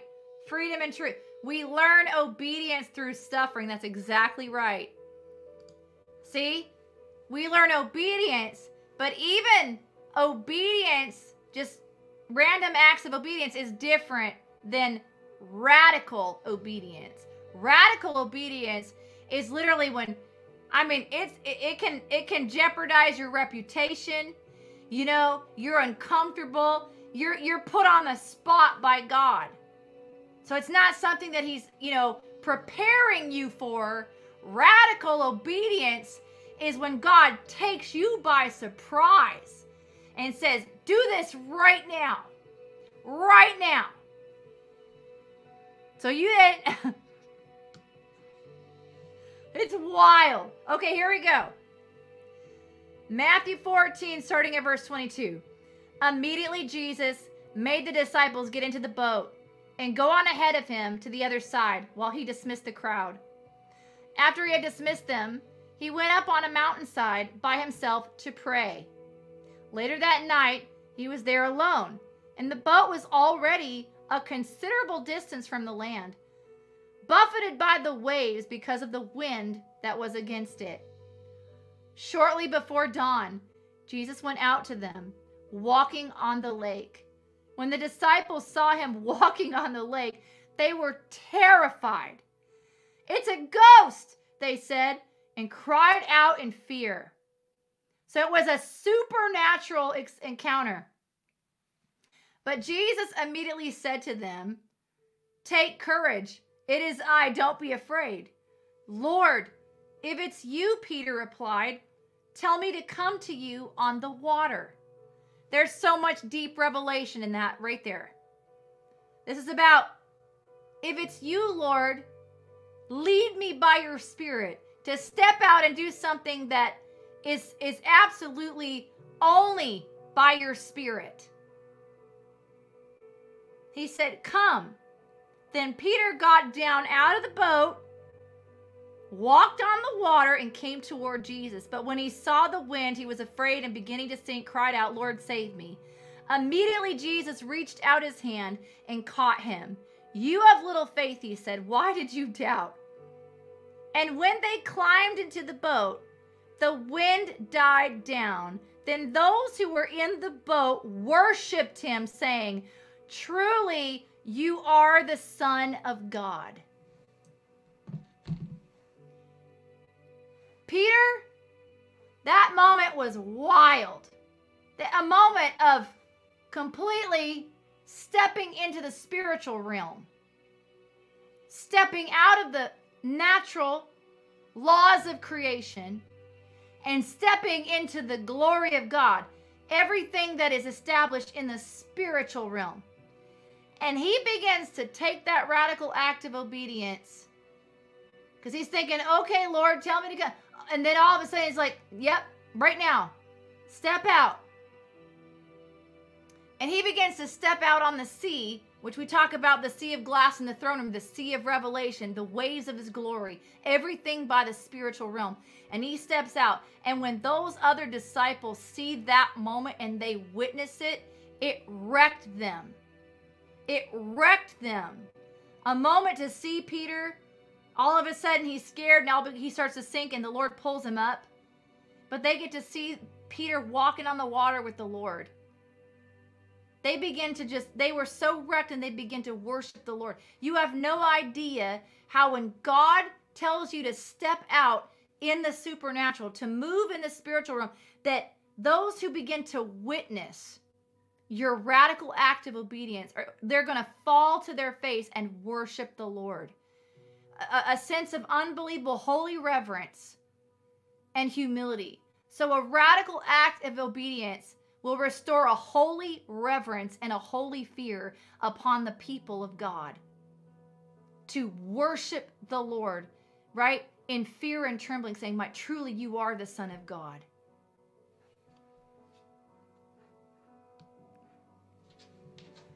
So look at that. How you affect and impact the church. He stepped out. None of the other disciples stepped out. Only Peter stepped out.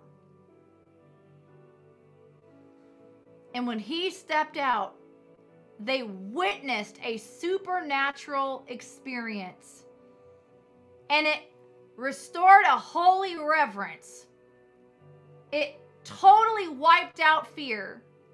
And it brought them into that place to encounter the Lord, to worship him.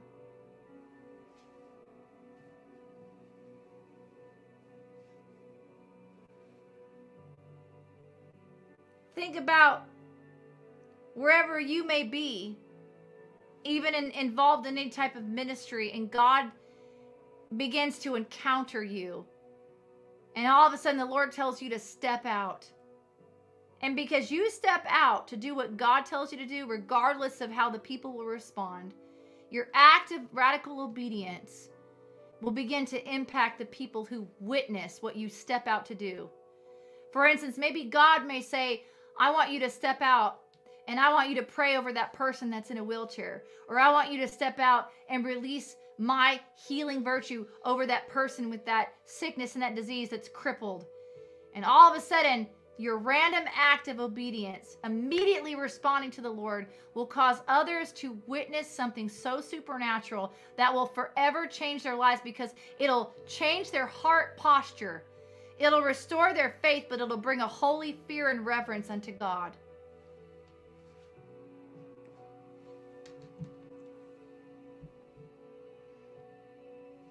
Witnessing a miracle is not about tallying up numbers to grow a ministry. Witnessing a supernatural miracle is to change the heart posture in the people, in that community, in that vicinity, to come back to a holy fear and reverence before a holy God.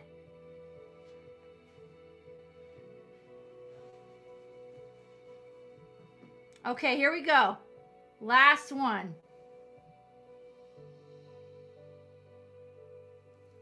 Esther.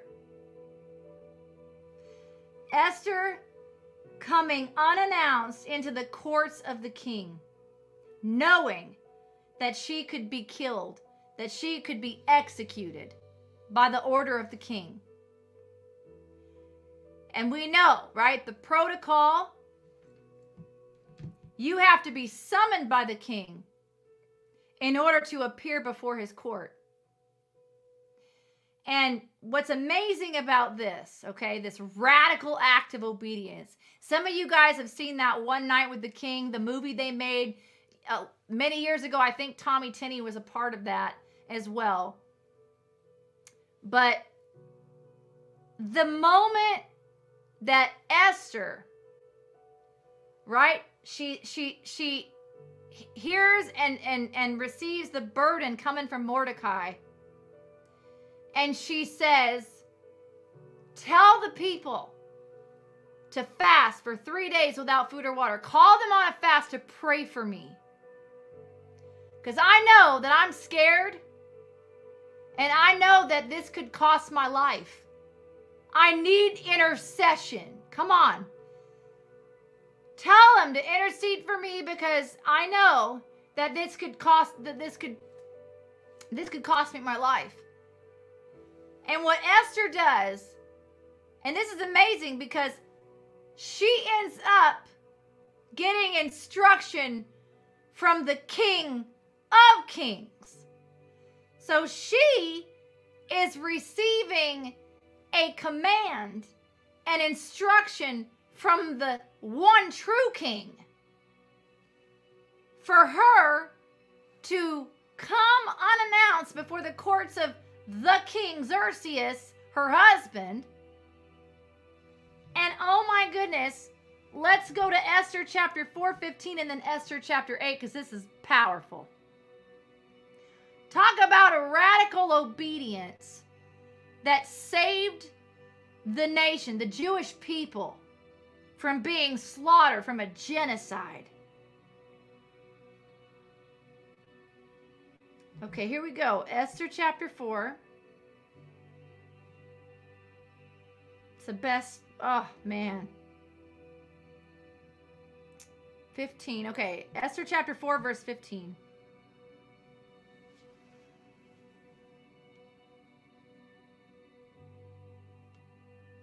Let's see, here we go. Or 4, let's see.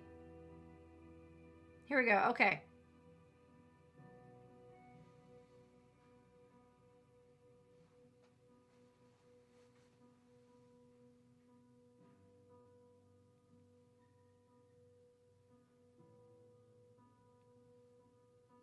All right, I'm going to read verse 15. Then Esther sent this reply to Mordecai, go gather together all the Jews who are in Susa and fast for me. Do not eat or drink for 3 days, night or day. I and my attendants will fast as you do. When this is done, I will go to the king. even though it is against the law, and if I perish, I perish. So Mordecai went away and carried out all of Esther's instructions. Okay. Esther had to step out with radical obedience in that moment to even release that instruction. Like, you do this. I need the people to do this right now. This is vital. This is serious. Okay, and look at, because of her radical obedience, we're going to go to Esther chapter 8. Her radical obedience saved a nation. And then blessed and prospered a nation. Here we go. Okay. I'm going to go to the scripture. Here it is. Okay.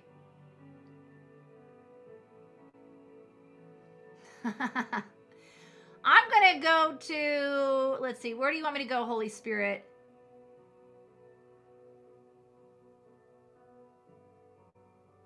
All right, we know, right, that the moment Esther appeared in the courts, that King Xerxes gave her favor and handed her the scepter and granted her request to prepare a banquet table, right, for Haman to sit at that table and for her to be there with her husband. But I want to go to chapter 8, verse 1. It says this.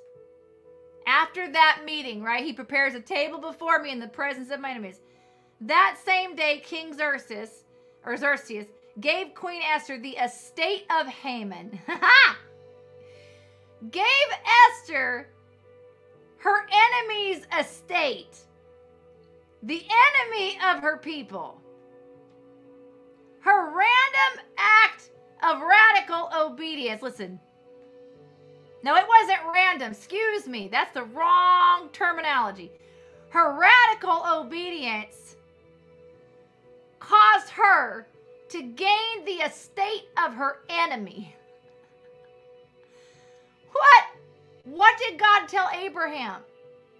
Your descendants will begin to take cities governed by their enemies. Oh my, positions governed by their enemies.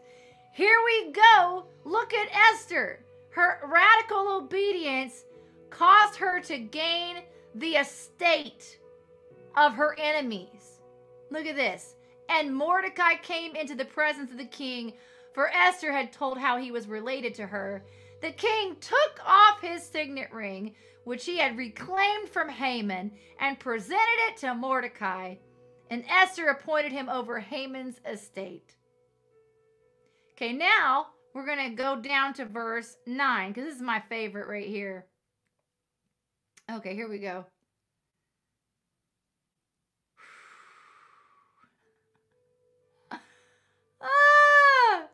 At once, the royal secretaries were summoned on the 23rd day of the 3rd month, which is January, March, the month of Sivan. They wrote out all Mordecai's orders to the Jews and the satraps, governors, and nobles of 127 provinces, stretching from India to Cush. These orders were written in the script of each province and the language of each people, and also to the Jews in their own script and language. Okay, here's the king's edict. He granted the Jews in every city the right to assemble and protect themselves, and to destroy, kill, and annihilate the armed men of any nationality or province who might attack them and their women and children, and to plunder the property of their enemies. The day appointed for the Jews to do this in all the provinces of King Xerxes was the 13th day of the 12th month, the month of Adar.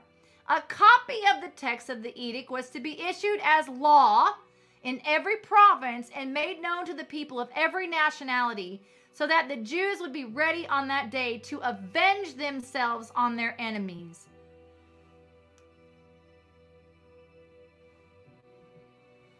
And now we're going to go to verse 15. When Mordecai left the king's presence, he was wearing royal garments of blue and white, a large crown of gold, and a purple robe of fine linen. And the city of Susa held a joyous celebration. For the Jews, it was a time of happiness and joy, gladness and honor.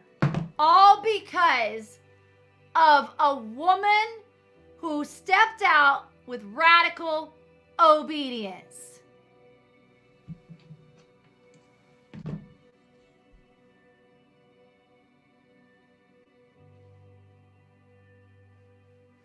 That one,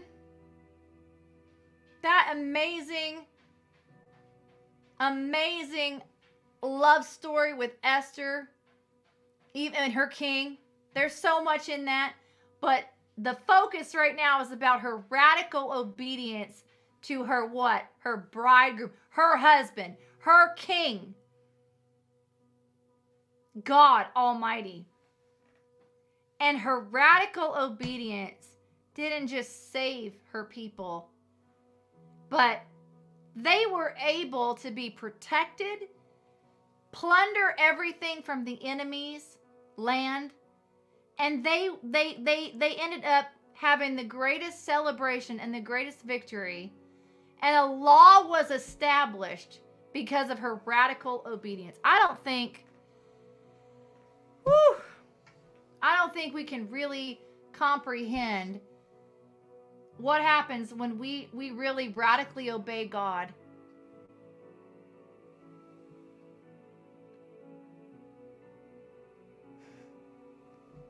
So you guys, this is the message. This is the word of God tonight. And I truly pray that you guys were so blessed by this word, this Bible study, this in-depth teaching.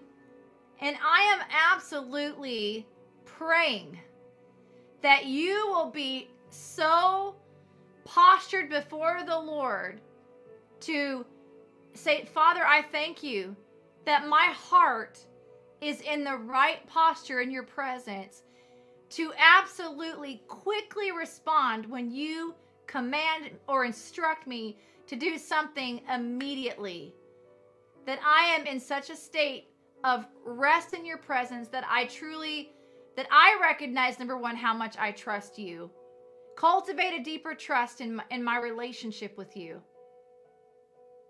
But that I really can soak in and digest how much takes place, the harvest, the breakthrough that takes place in the lives of so many others because of my radical obedience. Not just a breakthrough in my life, because the greatest reward is to see how my obedience, my radical obedience, affects the lives of so many others.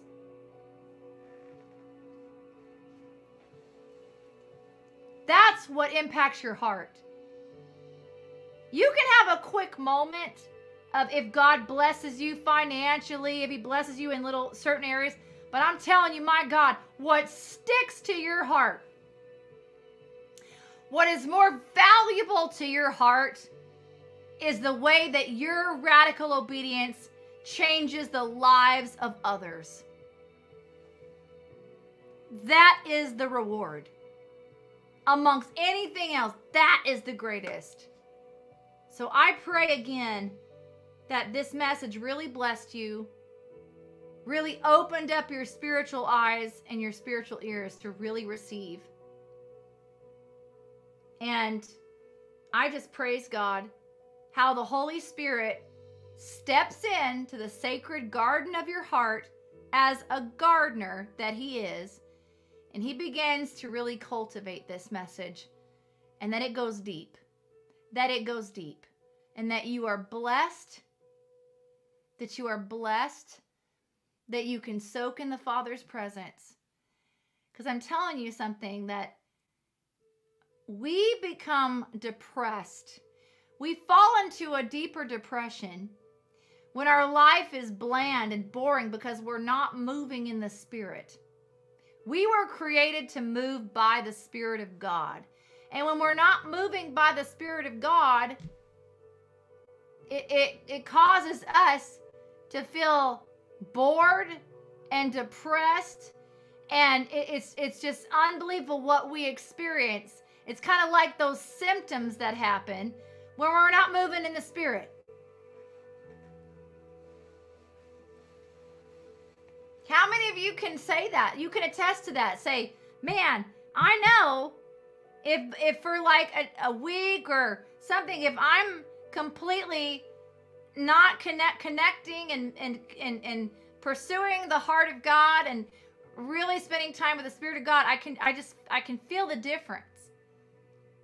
Because see, man, we when we're born again, we're washed in the blood, and it's by the Spirit. So now we have this amazing covenant with the Spirit of God, and so we only feel alive when we're really moving with His Spirit.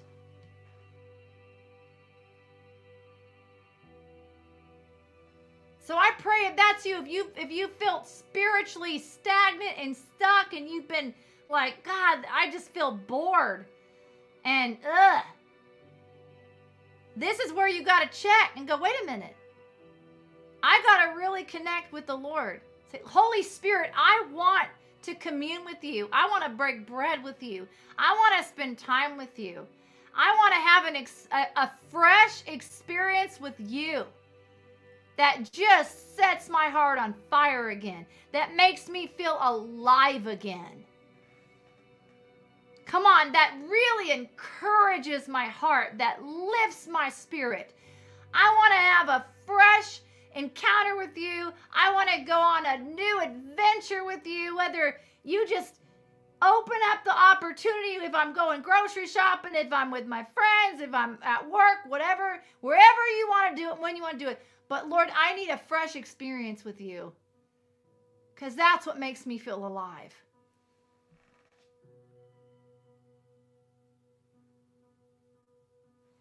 I'm telling you, it just takes that one encounter.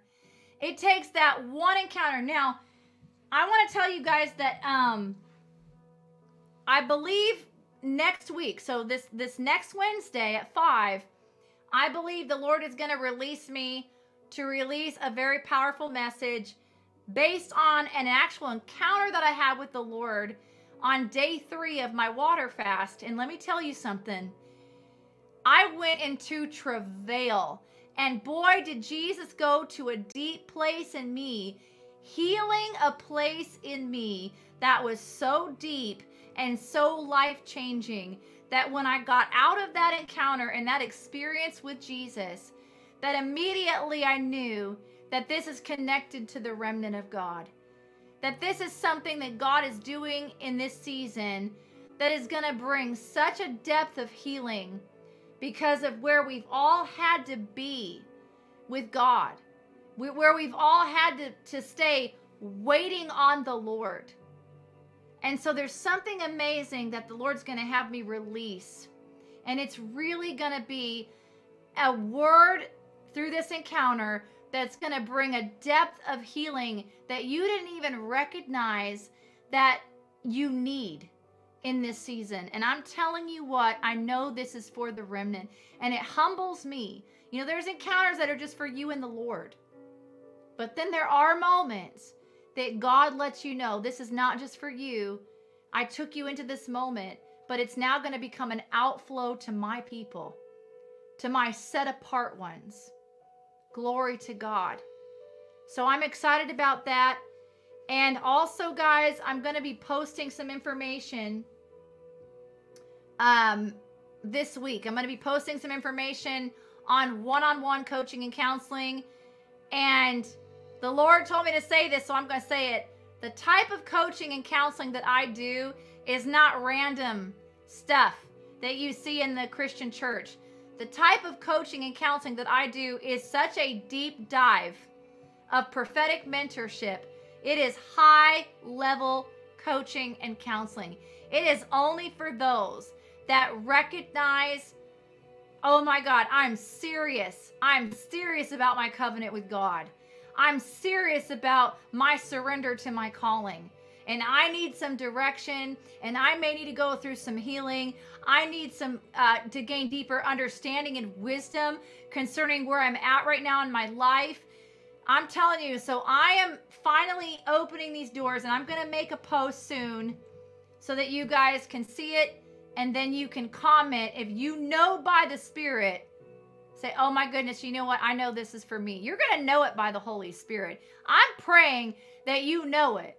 And here's the other thing too. Finances are not going to be an issue for you. You are going to recognize how incredibly valuable you are and how much you need that journey, that it's not going to even be an issue. Because here's the thing. Whatever God calls you to do, He provides. Have you ever heard that saying, if it's God's will, it's God's bill?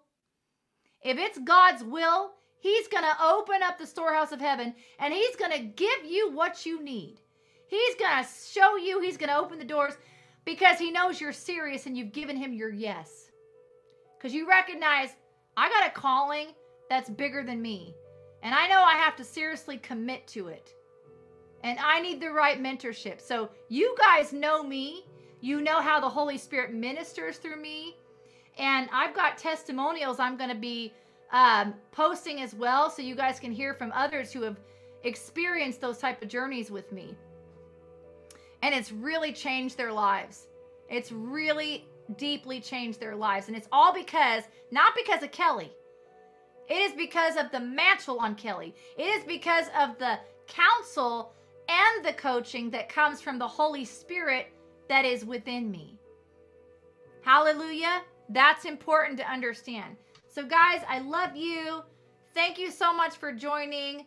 Praise the Lord for what He poured out for all of us tonight. And if you want to email me, if you want to share your story with me, if you have prayer requests, whatever the case may be, or if you have questions on my mentorship journey, email me at thecimarrontribe@gmail.com. That contact info is in the description of this broadcast.